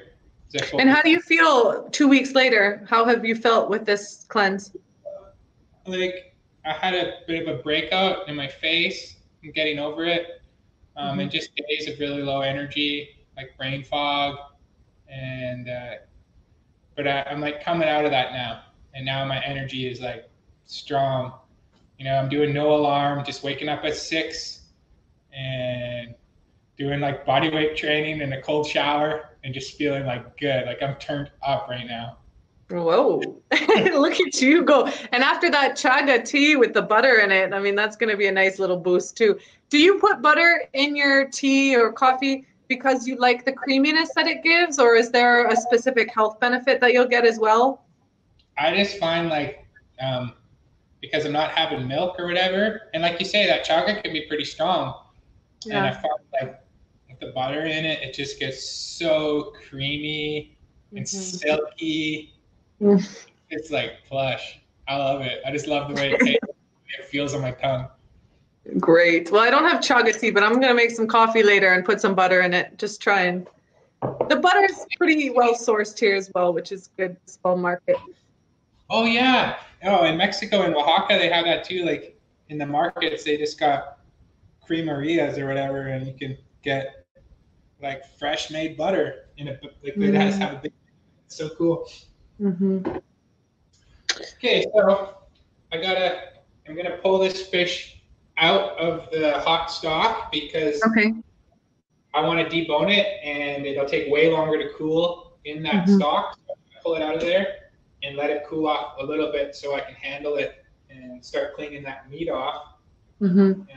But I'll pull it out, and while it's cooling, I'll start prepping the other ingredients that I want to put in with the fishy cakes. Great. And maybe we'll make that sauce too. How are we doing for time? Half hour. You're good. Yeah, if we go over a little bit, will I get in trouble?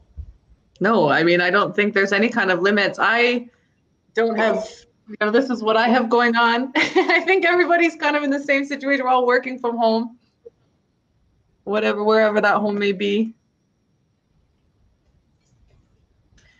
So fish cakes. You make fish cakes. I mean, you obviously eat fish often. Do you make fish cakes often, or do you make fish soup? Do you do all kinds of different things with fish? Are you currently writing a fish cookbook?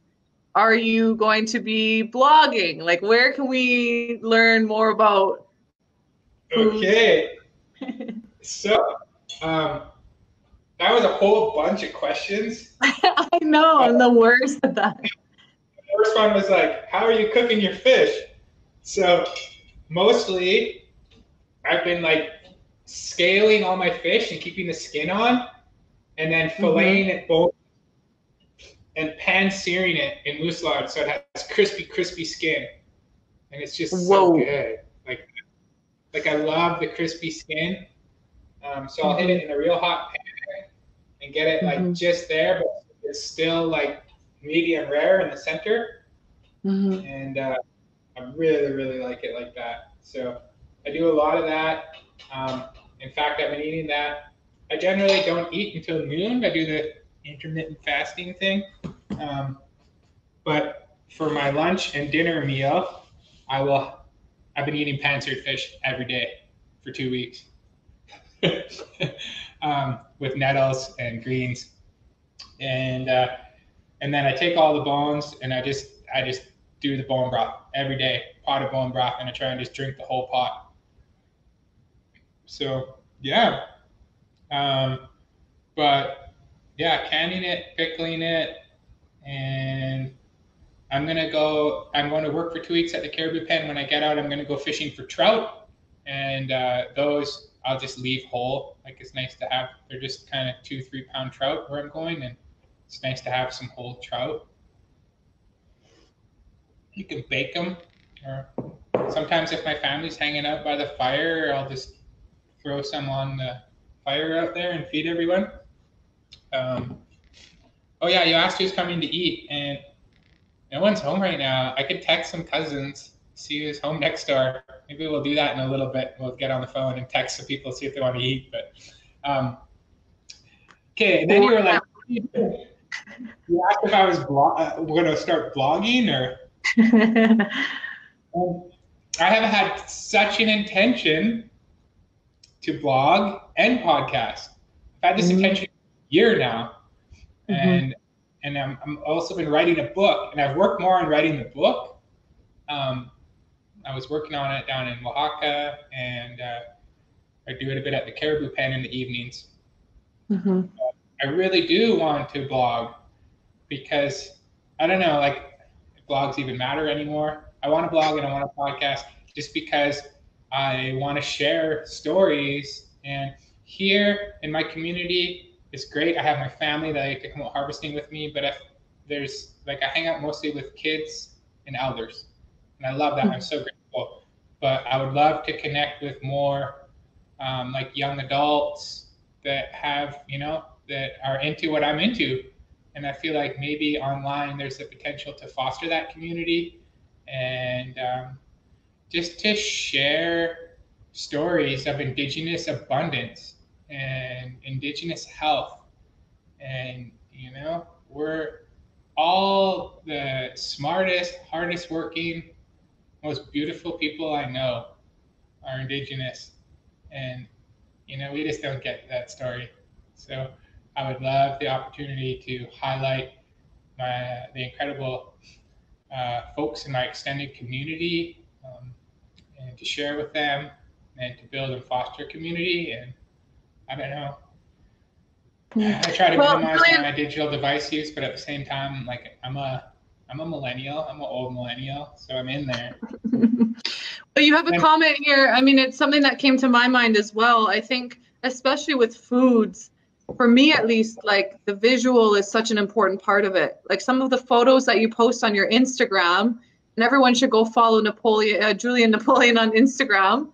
But some of the photos that and I have a couple here, like I think photos can obviously speak, even more so than words sometimes. So I think whatever you end up doing, if you have some kind of photo involved in it. Julian, what are you holding here in this photo? Oh, that's a wood bison liver. And how do you cook that? Generally, I'll slice it thin and fry it in lard. Liver is intense. Like liver, for those that have tried it, can be pretty strong, but it's so healthy for you. And I find buffalo liver in particular to be like yummy. Like some livers I struggle with. If it's like an old elk, I struggle eating that liver. Even an old moose. But I find the buffalo liver is really mild. It's loaded with vitamins and minerals, especially like the B complex vitamins that can be more challenging to get. And so that was a successful buffalo hunt. And what I did, like I divvied that liver up because it's so massive into kind of manageable pieces. So huge. Vacuum sealed it and froze it. And I've eaten the whole thing now over a year or less than a year. So yeah, I can't waste the liver. So what I do, like if I get a real like dank liver off of some old ruddy bowl, I will dehydrate it and powder it and then put it in gelatin caps and just take it as a supplement. Jeez. Okay, so if you have a real dank liver that you've gotten off of an old bull, you can dehydrate and powder and make. Okay, this is good information.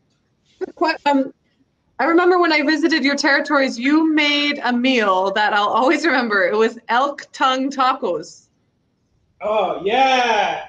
Right? So that's why I think there needs to be a cooking show with Julian, because elk tongue tacos, that was some of the best tacos I've ever had. When I first saw the elk tongue in the sink, I was like, I'm not like if somebody's cooking, I'm not going to question it.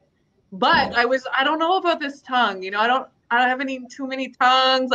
And then the way that you did it, the way that you fried it so that it was crispy on the outside, but then perfectly tender in the middle. And we had these tacos, and I think we were having cabbage leaves as the shell, and then just such goodness inside. It was it stuck with me. Yeah. I was just trying to show off for you.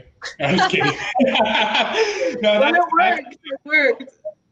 That is the way I love to cook tongue. So you got to slow cook it, get it really tender. And when I slow cook it, I'll put some stuff in there, like maybe some chilies and onions and a few cloves and coriander if I have some growing in the garden, and slow cook it. And then you peel it and kind of cut it up and then fry it in hot lard and it gets all like that crispy. Because our traditional way with tongue is we just make soup with potato and celery, and a really kind of bare bones broth, and it's good. It's medicine. The elders here love it. I love it, but the tongue like that, some people have a really hard time with it because it's really fatty. And when you just have like a big cube of like fat meat in your mouth, it's kind of got a spongy texture. It's not for everyone, but yeah.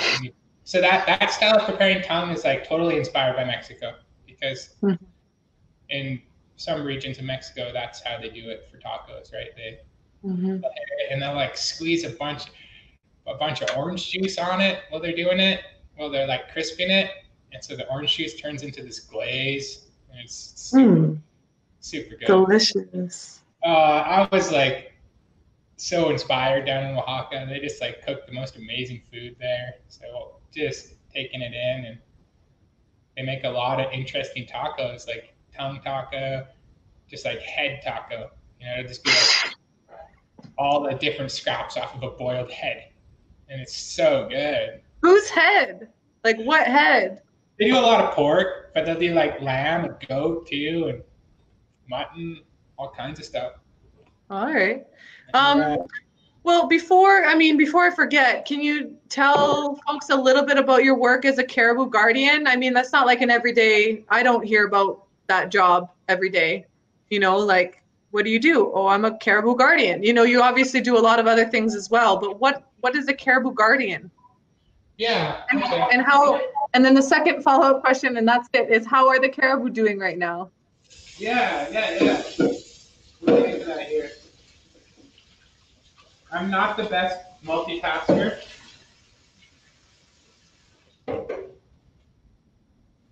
So, I mean, I can let folks know a little bit that in this photo of you with this caribou, you're not hunting the caribou, you're not harming the caribou. I think when people see this, they're not sure, but you're actually bringing the caribou into a pen, a protected area in your territory, where you have the resources to be able to care for this population of caribou that was near extinction because of industrial development and logging and so many extractive practices over the years, where this twin sister caribou herd population really fought for life. And so your nation and West Overland work together to protect and care for this caribou herd and make sure that the female caribou are able to birth in a protected, safe area so that those calves have a chance at survival. So, I mean, that's a little bit of what I know, but please feel free to correct or add anything. You got the whole story. Yeah, no, I mean, what I would say is like, the caribou herd is estimated, so our Quincy's a caribou herd, there's caribou, different Arctic herds. Julian, your sound is cutting out again a little bit. Our Quincy's range, which is a sacred area. It's our sacred lands of prophecy here on the far end of the lake. So we have a prophecy of when hard times come, and even these could be considered hard times, I guess, but I'm thriving. But when hard times come in the future, we're supposed to go up into that Quincy's range, and the land there, if we look after it, will look after us for the time immemorial continuum going into the future. So that area is really significant to us, and that is the area that the caribou. Yeah, there's we're in the Quincy's range there. That was a couple weeks ago. I was out for a hike. Yeah, so we kind of have this shared attachment to this really beautiful sacred place up in the mountains there in the Northern Rockies. And that caribou herd was down to an estimated 12 animals. And so I was down in university at the time when the communities up here recognized the need to do something, or else these caribou were going to be lost, and because of human activity, really. So they went through a big community consultation process, and they got a partner organization, and they moved forward with the plans of a maternity pen. So basically, the concept is we go out and we get some pregnant caribou cows in the second week of March, generally, shoot for, and we capture them with helicopters, which is kind of crazy. It's like some Mission Impossible type action out there, which is it's fun, but it's stressful for the animals too. But we do it. We monitor everything. We have vets on site and make sure that they're doing all right. And we bring them into the pen, which is right up in there. It's right up in the Alpine. It's up at 1,400 meters, and it's a 30-acre pen that we built up there. And them cows live in there. They calve out in there, and they live in there until their calves are big enough that they can easily escape predation from wolves and grizzly bears and black bears. So while they're in there, we feed them some supplemental feed. Try to keep interactions to a minimum, but during the calving season, we keep a close eye on them because there can be challenges in that time. So we work with them and help them out, and then we have to put a ear tag and a radio collar on those calves because we're monitoring the population closely to try to get as much knowledge as we can, a comprehensive understanding of what's happening with them. And so right now it's calving season, so I'll be handling those calves next week, and it's just a treat to be with them. They're such gentle animals. So yeah, but in this is maybe the 6th year of the project. I've been there 3 years now, and the herd is now in the 90s, the population. So it's went from like 12 to like 90 something. Great. Yeah, so I'll grab something else here, show and tell. These are the exciting stories that I think we need to be hearing at these times, these wins, or I think it's been really interesting to see how during this COVID-19 period, there's been a lot of animals that have been coming back into territories that they once occupied, that they kind of got run out of, like even just navigating streets because streets are now empty from human activity. Like, I just find that those videos and those stories coming out really humorous and exciting, also I think very informative in a lot of ways as well. What's that? So this is a shed antler from one of the cows that's in the pen that I found on the last shift up there. They are the last ungulate in this territory to drop their antlers, the cows. They drop them, and once they drop them, they're going to have calves soon. So, and then in the pen, we've focused on cows. Like, we bring in the cows, and we had one young bull in there, just a young one, last year.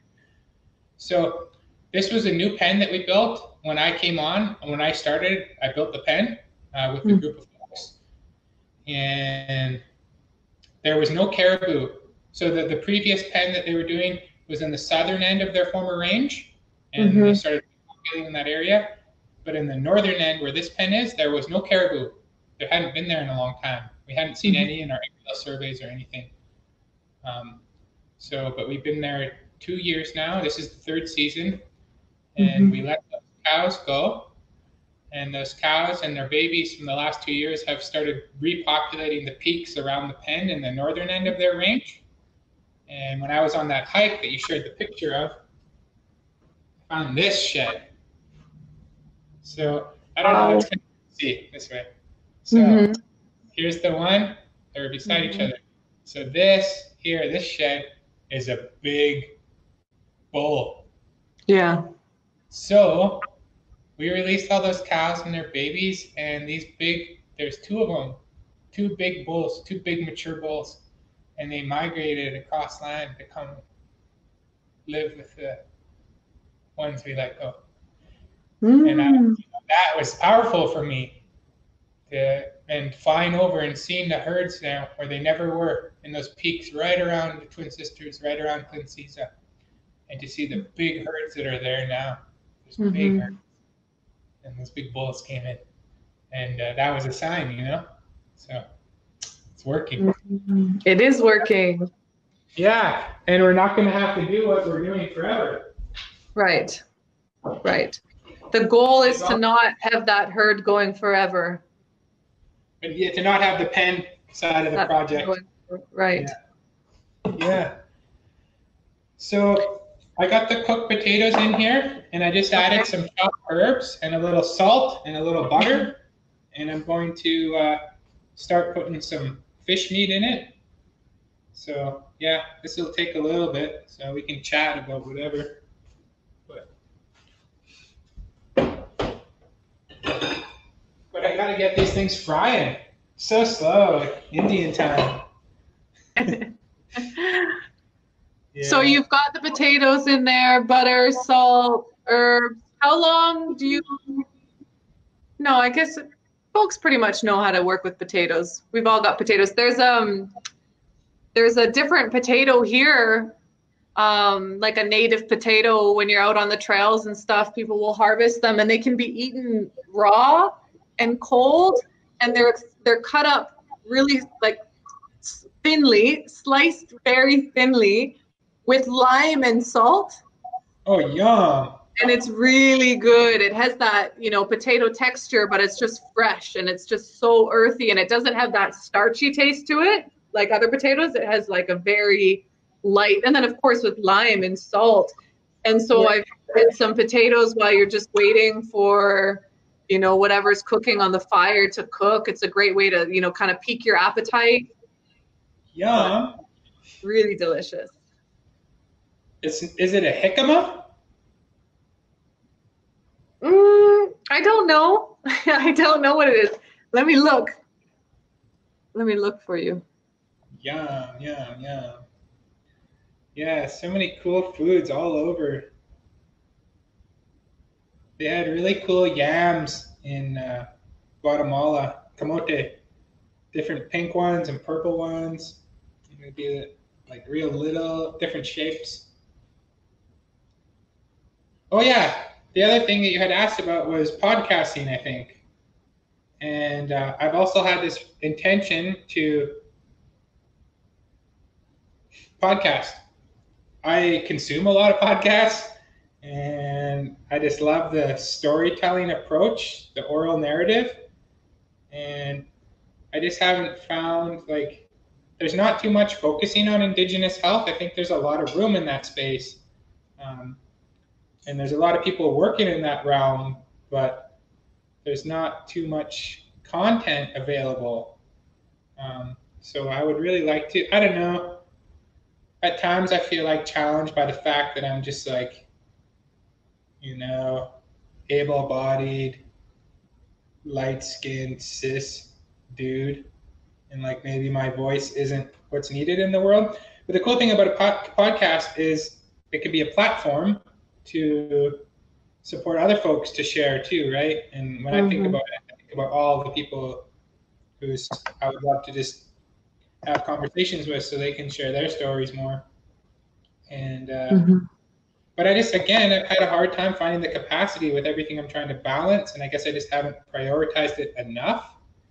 But I recently had some folks that I'm like a big fan of reach out to me and be like, oh, we're, you know, trying to get something off the ground here, and we're hoping that you would want to be involved with us in building this.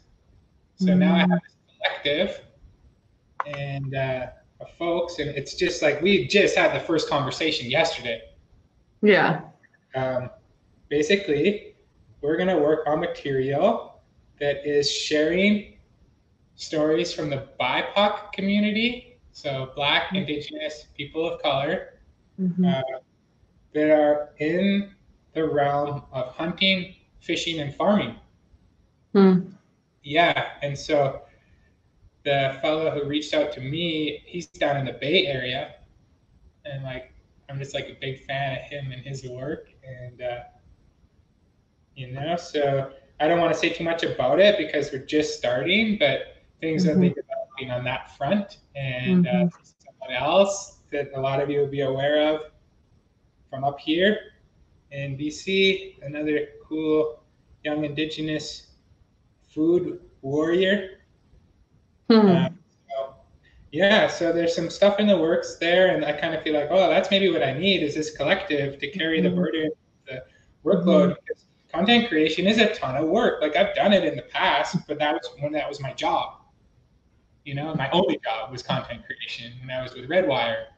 And shout out to Redwire. Shout out to the Redwire. Oh, geez.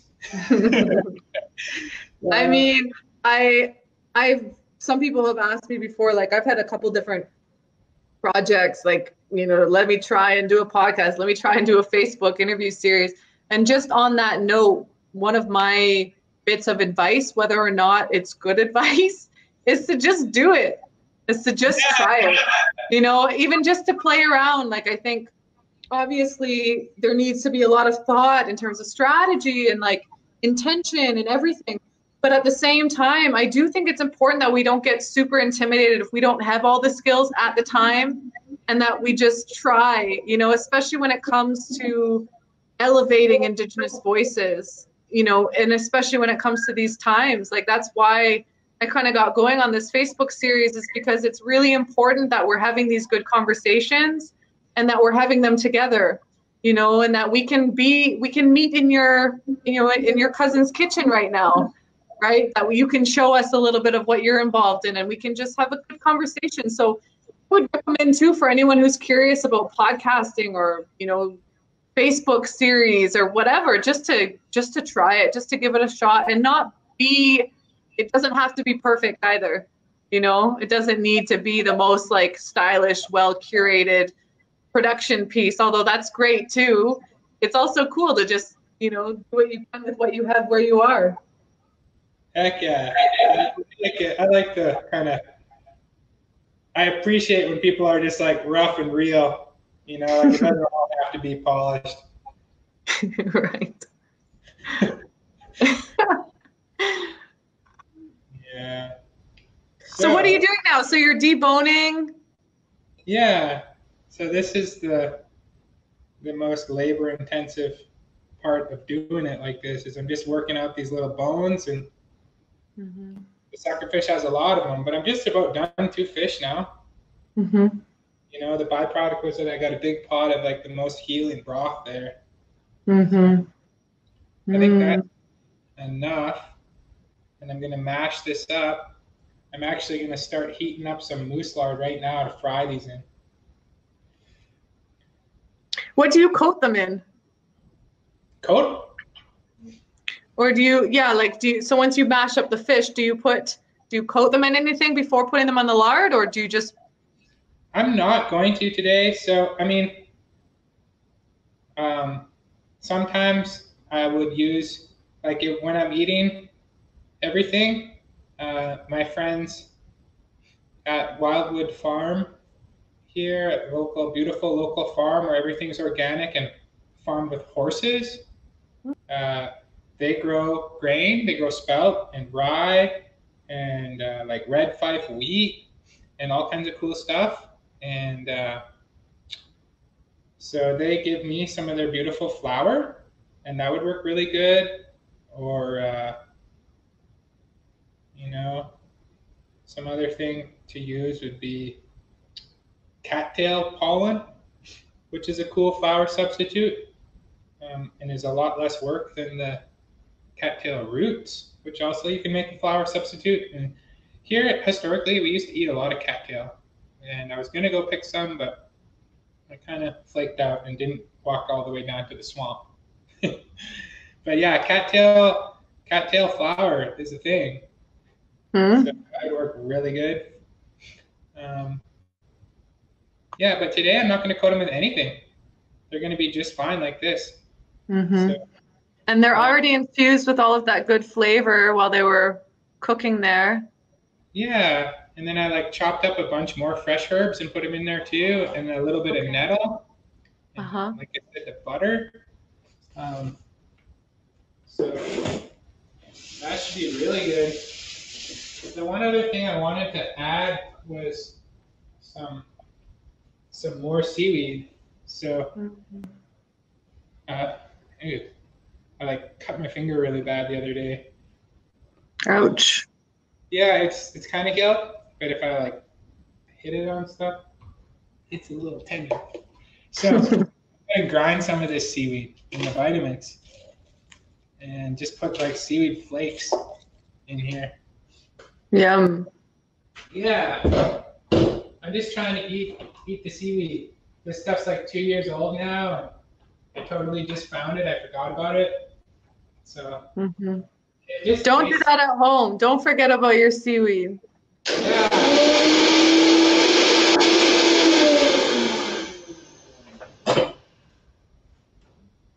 What are some of the health properties of seaweed?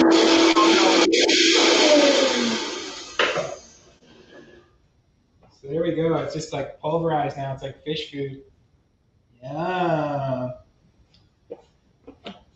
Julian, good. what are the biggest health properties of seaweed other than being high in iron? Oh, well, that's kind of the thing, is it's not just iron, but it has like a whole bunch of the trace minerals, which can be hard to get. Like the main place we get the trace minerals is from really good salt. But not everyone has access to really good salt. And so, yeah, but then I think, like, and I don't know everything. I don't. But I think that seaweed might actually have, like protein in it. But I don't know. It's delicious. I like it because it tastes good. It does taste good. So I got this going. The only thing this is going to need now is a few eggs. And I'm going to whisk them up first, just because those potatoes are kind of hot, and I want the egg to like be raw when it gets in there. So again, these are like beautiful eggs from Fourth Sister Farm. And who knows, we had our first meeting, and we've been talking about some projects too.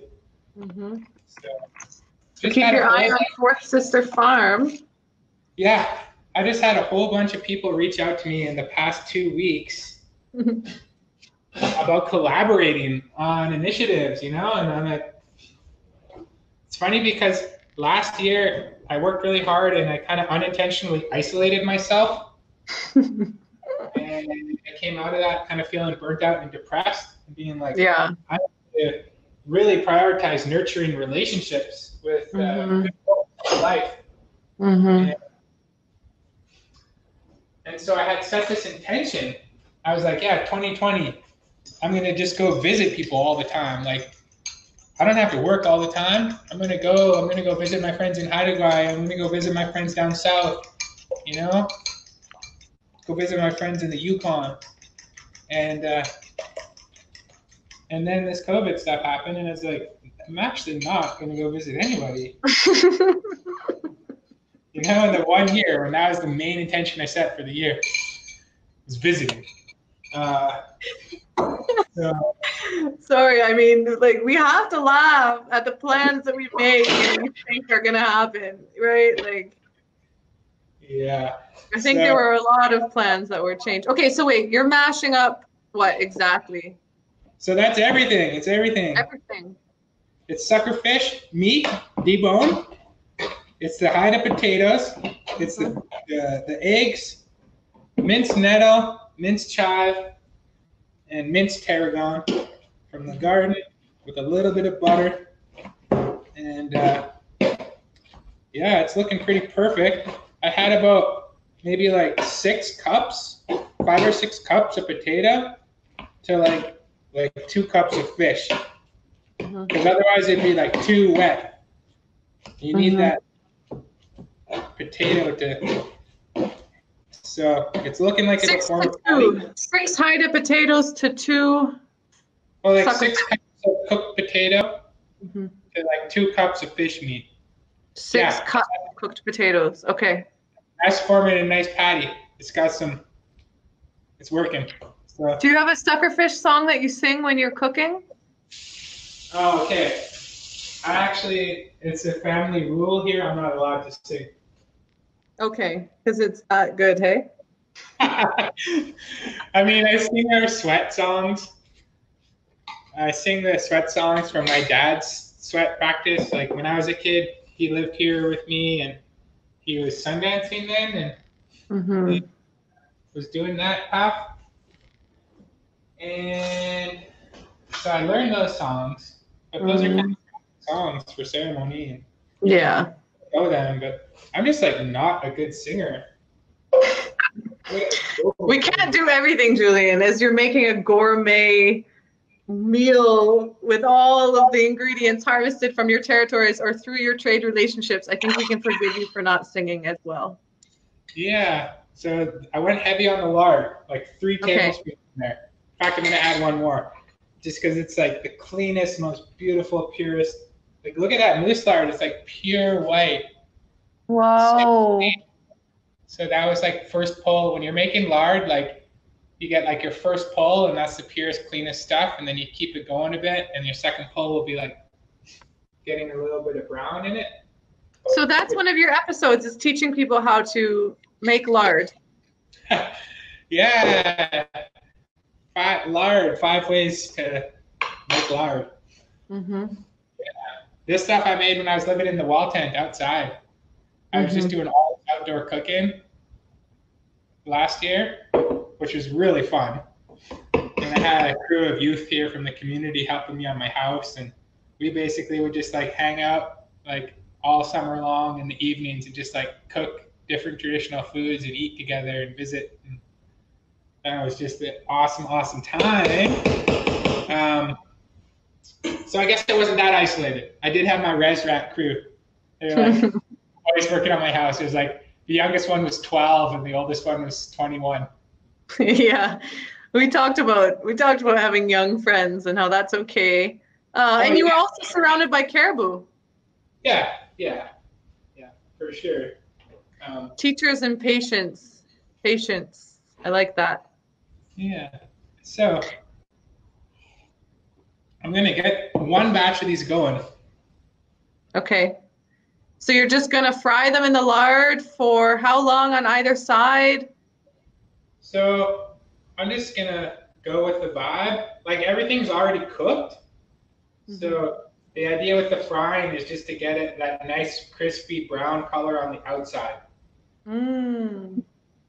Actually, that lard's not quite hot enough yet. When you're cooking with lard, like any fat, you want to make sure it's like nice and hot before you put something like this in there. Because if it's not hot, then the potato will just like absorb so much fat that it'll be really grease. So really greasy, yeah. Yeah, grease. So I'm just gonna make sure that's like cracking hot. So like right when you put it in, it's like. Tss. Okay. Okay, and then the last thing is these greens too. And these greens, I am not gonna wash or anything because I know they're clean. I mean, that elk could have pissed on them maybe, but. Don't say that. They're clean, everybody. They're good.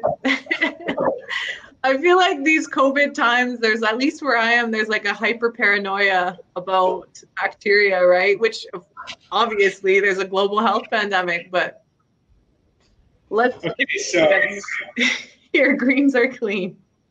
One of my farmer friends, like I was visiting, and they'll remain anonymous just because it's kind of embarrassing, but like she's been having some stomach issues, like gastro distress. Yeah. So she did like this stool sample, like the 3-day stool sample test, which is something I've wanted to do. Like, I'm just like curious, like what's going on? Do I have parasites? Do I have, like what? I want to know. I guess that's my science side. But she works around lots of animals. And so you just get poopy, like milking cows and stuff and raising pigs, and you get poopy.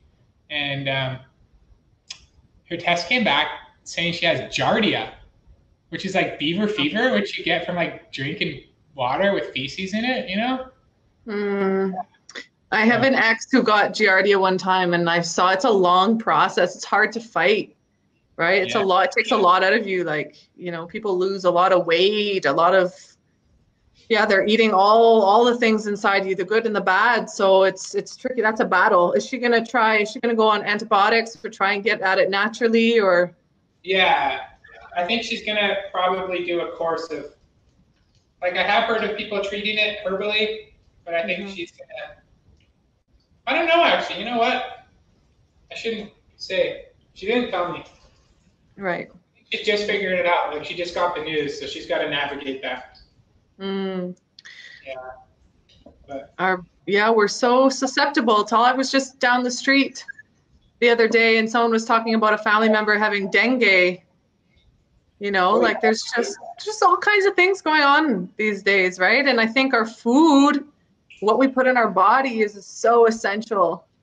It's so essential. And often, I mean, even when we talk about addictions, for example, we don't always think even about food addictions. We don't think about emotional eating habits, and I think we talk about a lot of systems that have problems, but the food system often gets underlooked. I think it's so important to constantly be talking about foods and production of food and harvesting and relationship to foods. And so, I mean, I hope it's a conversation we continue to have, and I'll be continuing to follow your work and keeping an eye out for any kind of podcast or book or whatever that may be, collective, that you're going to be sharing, because I mean, you carry a lot of knowledge about hunting and harvesting and cooking even. Like, it's one thing to know how to hunt and know how to harvest and follow your own protocols and laws and that and your own family traditions, but it's another thing to know how to cook, and to kind of weave in knowledge from other territories as well, like your knowledge about salts from the south and where herbs have traveled. And I think we appreciate that you're joining us today, is what I'm trying to say. Oh yeah, it's an honor to be on here. It's fun. I've been having fun. Yeah. So you were talking about you're talking about hunting, and before that you mentioned like this kind of germophobia or whatever. Mm-hmm. What's going on with COVID, which like I do not really like to use like hand sanitizer. But thinking about hunting. Don't tell people that. They're gonna get very angry with you. You should be wearing your mask right now. I know. Well, I mean, whatever. I found some like organic hand sanitizer spray, so I'm using it. I don't know. But yeah, you were talking about hunting, and like I was just like thinking about like I started writing a piece. I've been just kind of writing some content with the intention of it maybe being for a blog or whatever, but I was writing a piece about the benefits of hunting from an Indigenous lens. Mm-hmm. And there's so many things. Mm-hmm. I could go on all day.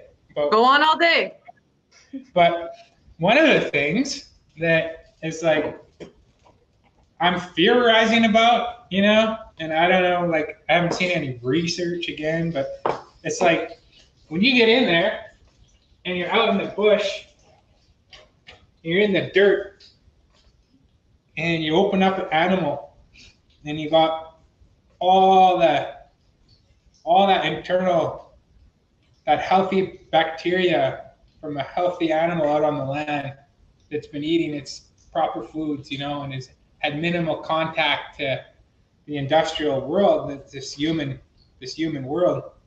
And you get in there and you're working with it. It takes a long time when you're doing a buffalo or a moose.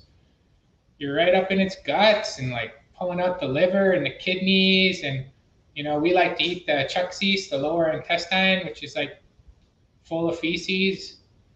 And you clean it out and kind of, I feel like that combination of you and the earth and that animal, like, I think that there's some kind of bacterial interaction there that is of great benefit to us as humans. Like, we're getting this nature, like, never mind a fecal transplant or whatever people are doing. Like, I don't want to do that, but like, I'll get my like probiotic boost from just getting in there and like working with all the innards of animals. Right. Julian, Yeah. what do you think about this ongoing misunderstanding? I feel like that a lot of people who don't agree with the way that animals are farmed and produced, like people who are vegan, for example, who don't want to support the mass industrialization of like food farming and all of the problems that come with that, the environmental impact, the health impact, the ethical questions. What is your conversation around the difference between, you know, those kinds of people and then food sovereigntists, people who still want to practice their hunting and harvesting ways of life? Yeah. Well, first of all, to quote my dear friend and mentor, Don Morrison, our Indigenous food systems are the most sustainable food systems on the planet. They always have been. And our time immemorial history stands testament to that. So, but, you know, the reality is, like with the amount of humans now, like I don't want everyone coming hunting on my territory. There's a lot of people. So we got to be realistic about what's happening. And yeah, like my kind of Dane-zaa and Cree mixed ancestral food system or biocultural heritage of this region, it's for us, you know? It's for us. It's our food system. It's not for everybody. It's not for the whole world. And if people want to come here and go through the right process of building a relationship and learning the protocols, then it could be there for them too, but they have to do it in a good way. You know, but I would say that the industrial farming system is just as harmful, whether it's vegetables or fruit or meat. So for someone to say, I'm not eating meat because of its harmful environmental impacts, then I sure hope that they're, you know, getting all their vegetables from local farmers that are growing organically and are farming in the right way that they know and trust, because the industrial production of grains and vegetable crops is every bit as harmful as the production of industrial meat. So it's just this giant kind of corporate level production, right? So Totally. Like the growing of GMO crops and the associated use of glyphosate and Roundup is like the most harmful thing happening on the planet today. And yeah, that goes into a lot of that goes into animal feed, right? So that's a problem. But then I know people that are raising animals and they're not giving them any feed. Those animals are just foraging off the land and they're increasing the biodiversity. And the pasture management systems that they're using are actually sequestering more carbon than the methane that those cows are releasing. You know, because that's the other thing. It's like, oh, this livestock's releasing all this methane, and yeah, it's true, and you know, but it's nowhere near the amount of greenhouse gases that are being released by the transportation of a global food system. So, you know, the impact of eating non-seasonal, non-local foods is worse for the planet than eating beef. A lot worse. So, you know, it's like look at it from a holistic perspective, and I totally respect people's decisions, for people's personal decisions. But, yeah, I guess I just hope that folks are kind of taking the time to really think it all through you know, if you want to be a responsible steward in the way you carry yourself, then yeah, ultimately, out of season, non-organic vegetables and grains aren't going to save the planet. Right. Thank you for that. So what's happened now? What are you doing now? Give us the latest update. And can we see any of these fish patties? Are any of them? Okay. So I'm braising these greens, and okay. I'm just going to, like, I put a bit of lard in there, but now I'm going to put just a bit of the fish broth in there to cook them with. Okay, so you have lard, some fish broth, you're braising the greens. Yeah. And these greens are a side accompaniment to the dish? Yeah. And these, oh yeah, these fish cakes are going off. Oh, meu Deus. Looks so good. Yeah, so. Shout out to your cousin for her new home. It's looking fabulous. Oh yeah. This is now called Snob Hill on the res. People are like, oh yeah, Snob Hill. I already put a link to Bougie Native. Check it out. Super browned up and crispy. We'll just crisp up that other side. The greens are almost ready. They don't take long at all, so I just gotta, oh, I forgot about this roe. These cook really fast too. Wow. I bet if anyone is watching or stayed or will check in, this is like, I don't know if this is making other people hungry, but this is, I'm like, all I'm thinking about right now is like, what am I going to cook after this? Like, I need to eat. So I got a little more lard, and I'll put the suckero in there. Okay. And then the last thing is this little sauce. We're going to get saucy. Your tartar sauce. Chopped up dill pickles.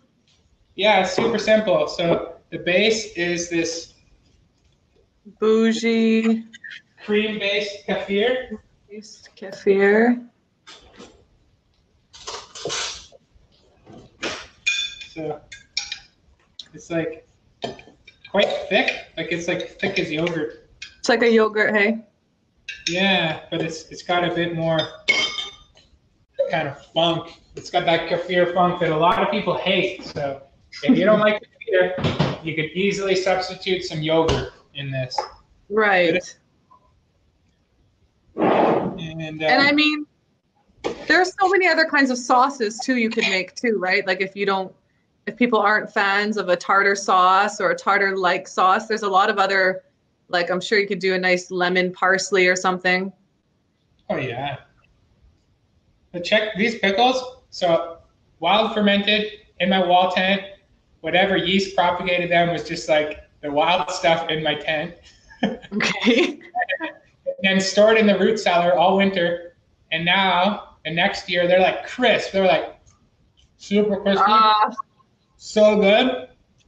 I love it all. I think that's just like kind of magic the way that works. I got a little bit of dill in there and garlic that are from the pickle jar. And I'm just gonna add it all to there. We have a comment. Bernice says, I'm getting hungry. I hope to go up to the farm where Dawn is working to have the dish she made last night and have some other yummy foods. That's great. That would be awesome. What did she make today? What did she make, Bernice? Does anyone know what Dawn made last night? I know she's talking about she's talking about the food farm in Secwepemc territory, right? And Dawn's right now with her parents and Chase, and they're, the food farm crew is getting together in a socially responsible and socially distant way. And Bernice says her mouth is watering. Me too. Like I'm feeling hungry. The other thing I love about food, and we didn't even talk about it, is like this is cross-cultural too. Food just brings people together. Food has such an ancient history of like bringing people together. There's so much more to it than even just the ingredients and the things that we've been talking to. So there are a lot of conversations for us to continue to have in the future. I think Dawn made a chicken dish. So nice. She'll enjoy that. Hey, hi Bernice. I miss you. Hope you're good. I'm so glad you're on here. It's an honor to have you here with us. Yeah. So when I first got to know Dawn, she was running a program that was bringing folks primarily from the downtown east side, but bringing Indigenous folks from Vancouver out to the UBC farm where they were growing beautiful Indigenous foods and getting salmon and cooking meals together. So they'd go out and work in the garden and then cook like beautiful meals and just eat together. And, Bernice was always there. And that was just like, I came in at a time when I was super isolated from my community back home. And I wasn't getting any of that good food. And, kind of yearning for that connection to land and to be with other Indigenous people. And that was just such a place of medicine. So beautiful the way that they conducted that there. And so I have really fond memories of that time. And when I kind of started coming back home and hunting, I would bring them moose meat and stuff and just get involved there. So that's cool. Bernice is on there. Yeah, they've just responded saying, I miss you too. It's an honor for me to see you and watch you and listen to you talk about our traditional ways and food preparation. It's an honor. It's an honor for me too, Julian. I think it's an honor for all of us that you've taken the time. And, I've mentioned to people before, it's not always so easy to get you where you actually have service. Like you spend so much time in the bush and so much time at that caribou pen. You're not often online. So we're all very grateful that you've taken this time to share with us.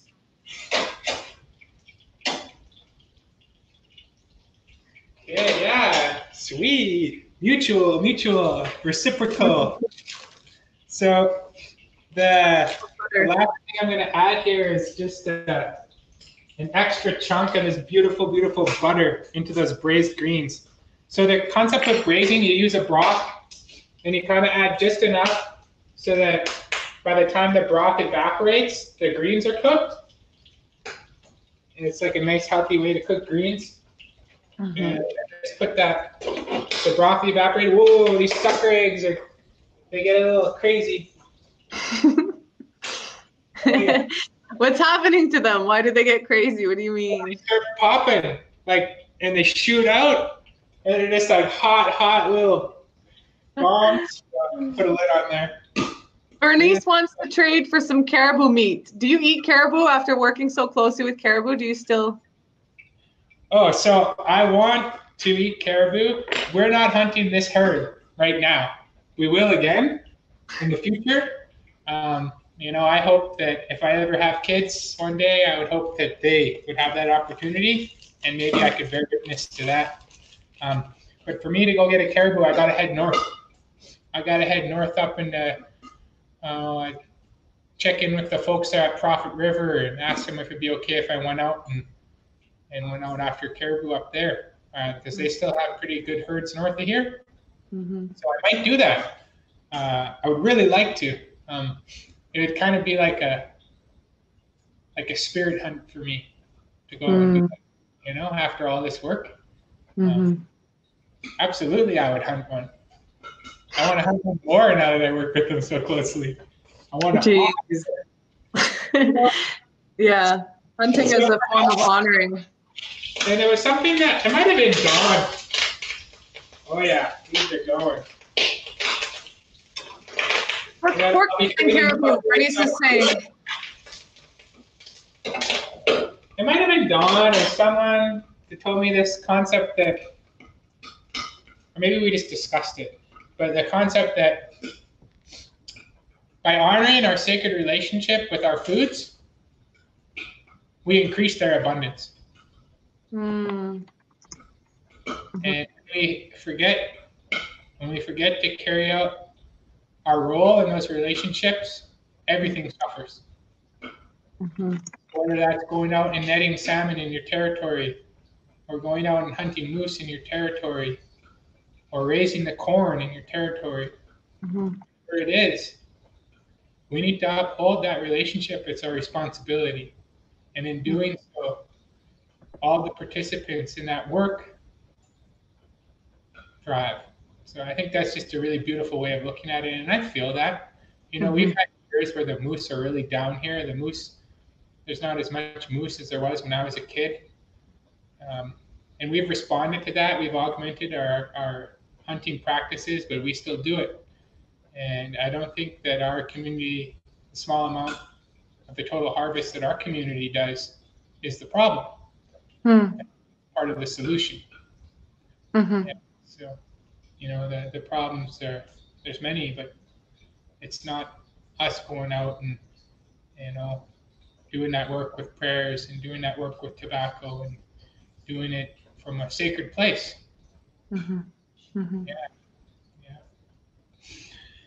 Yeah, so I would love to. Okay, Julian, we're going to have to round up, and I know that you're coming to an end, so yay! Right now, so I'm going to plate it, and we're going to call it.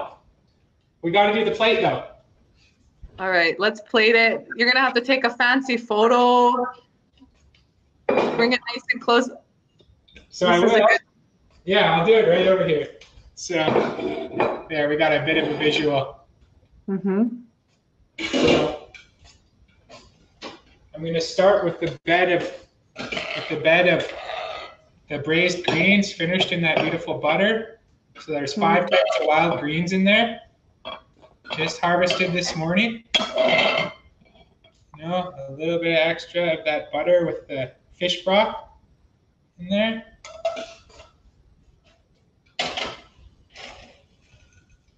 And then we'll put a just fried crispy fish cake on there. Sucker fish cake with hide of potato.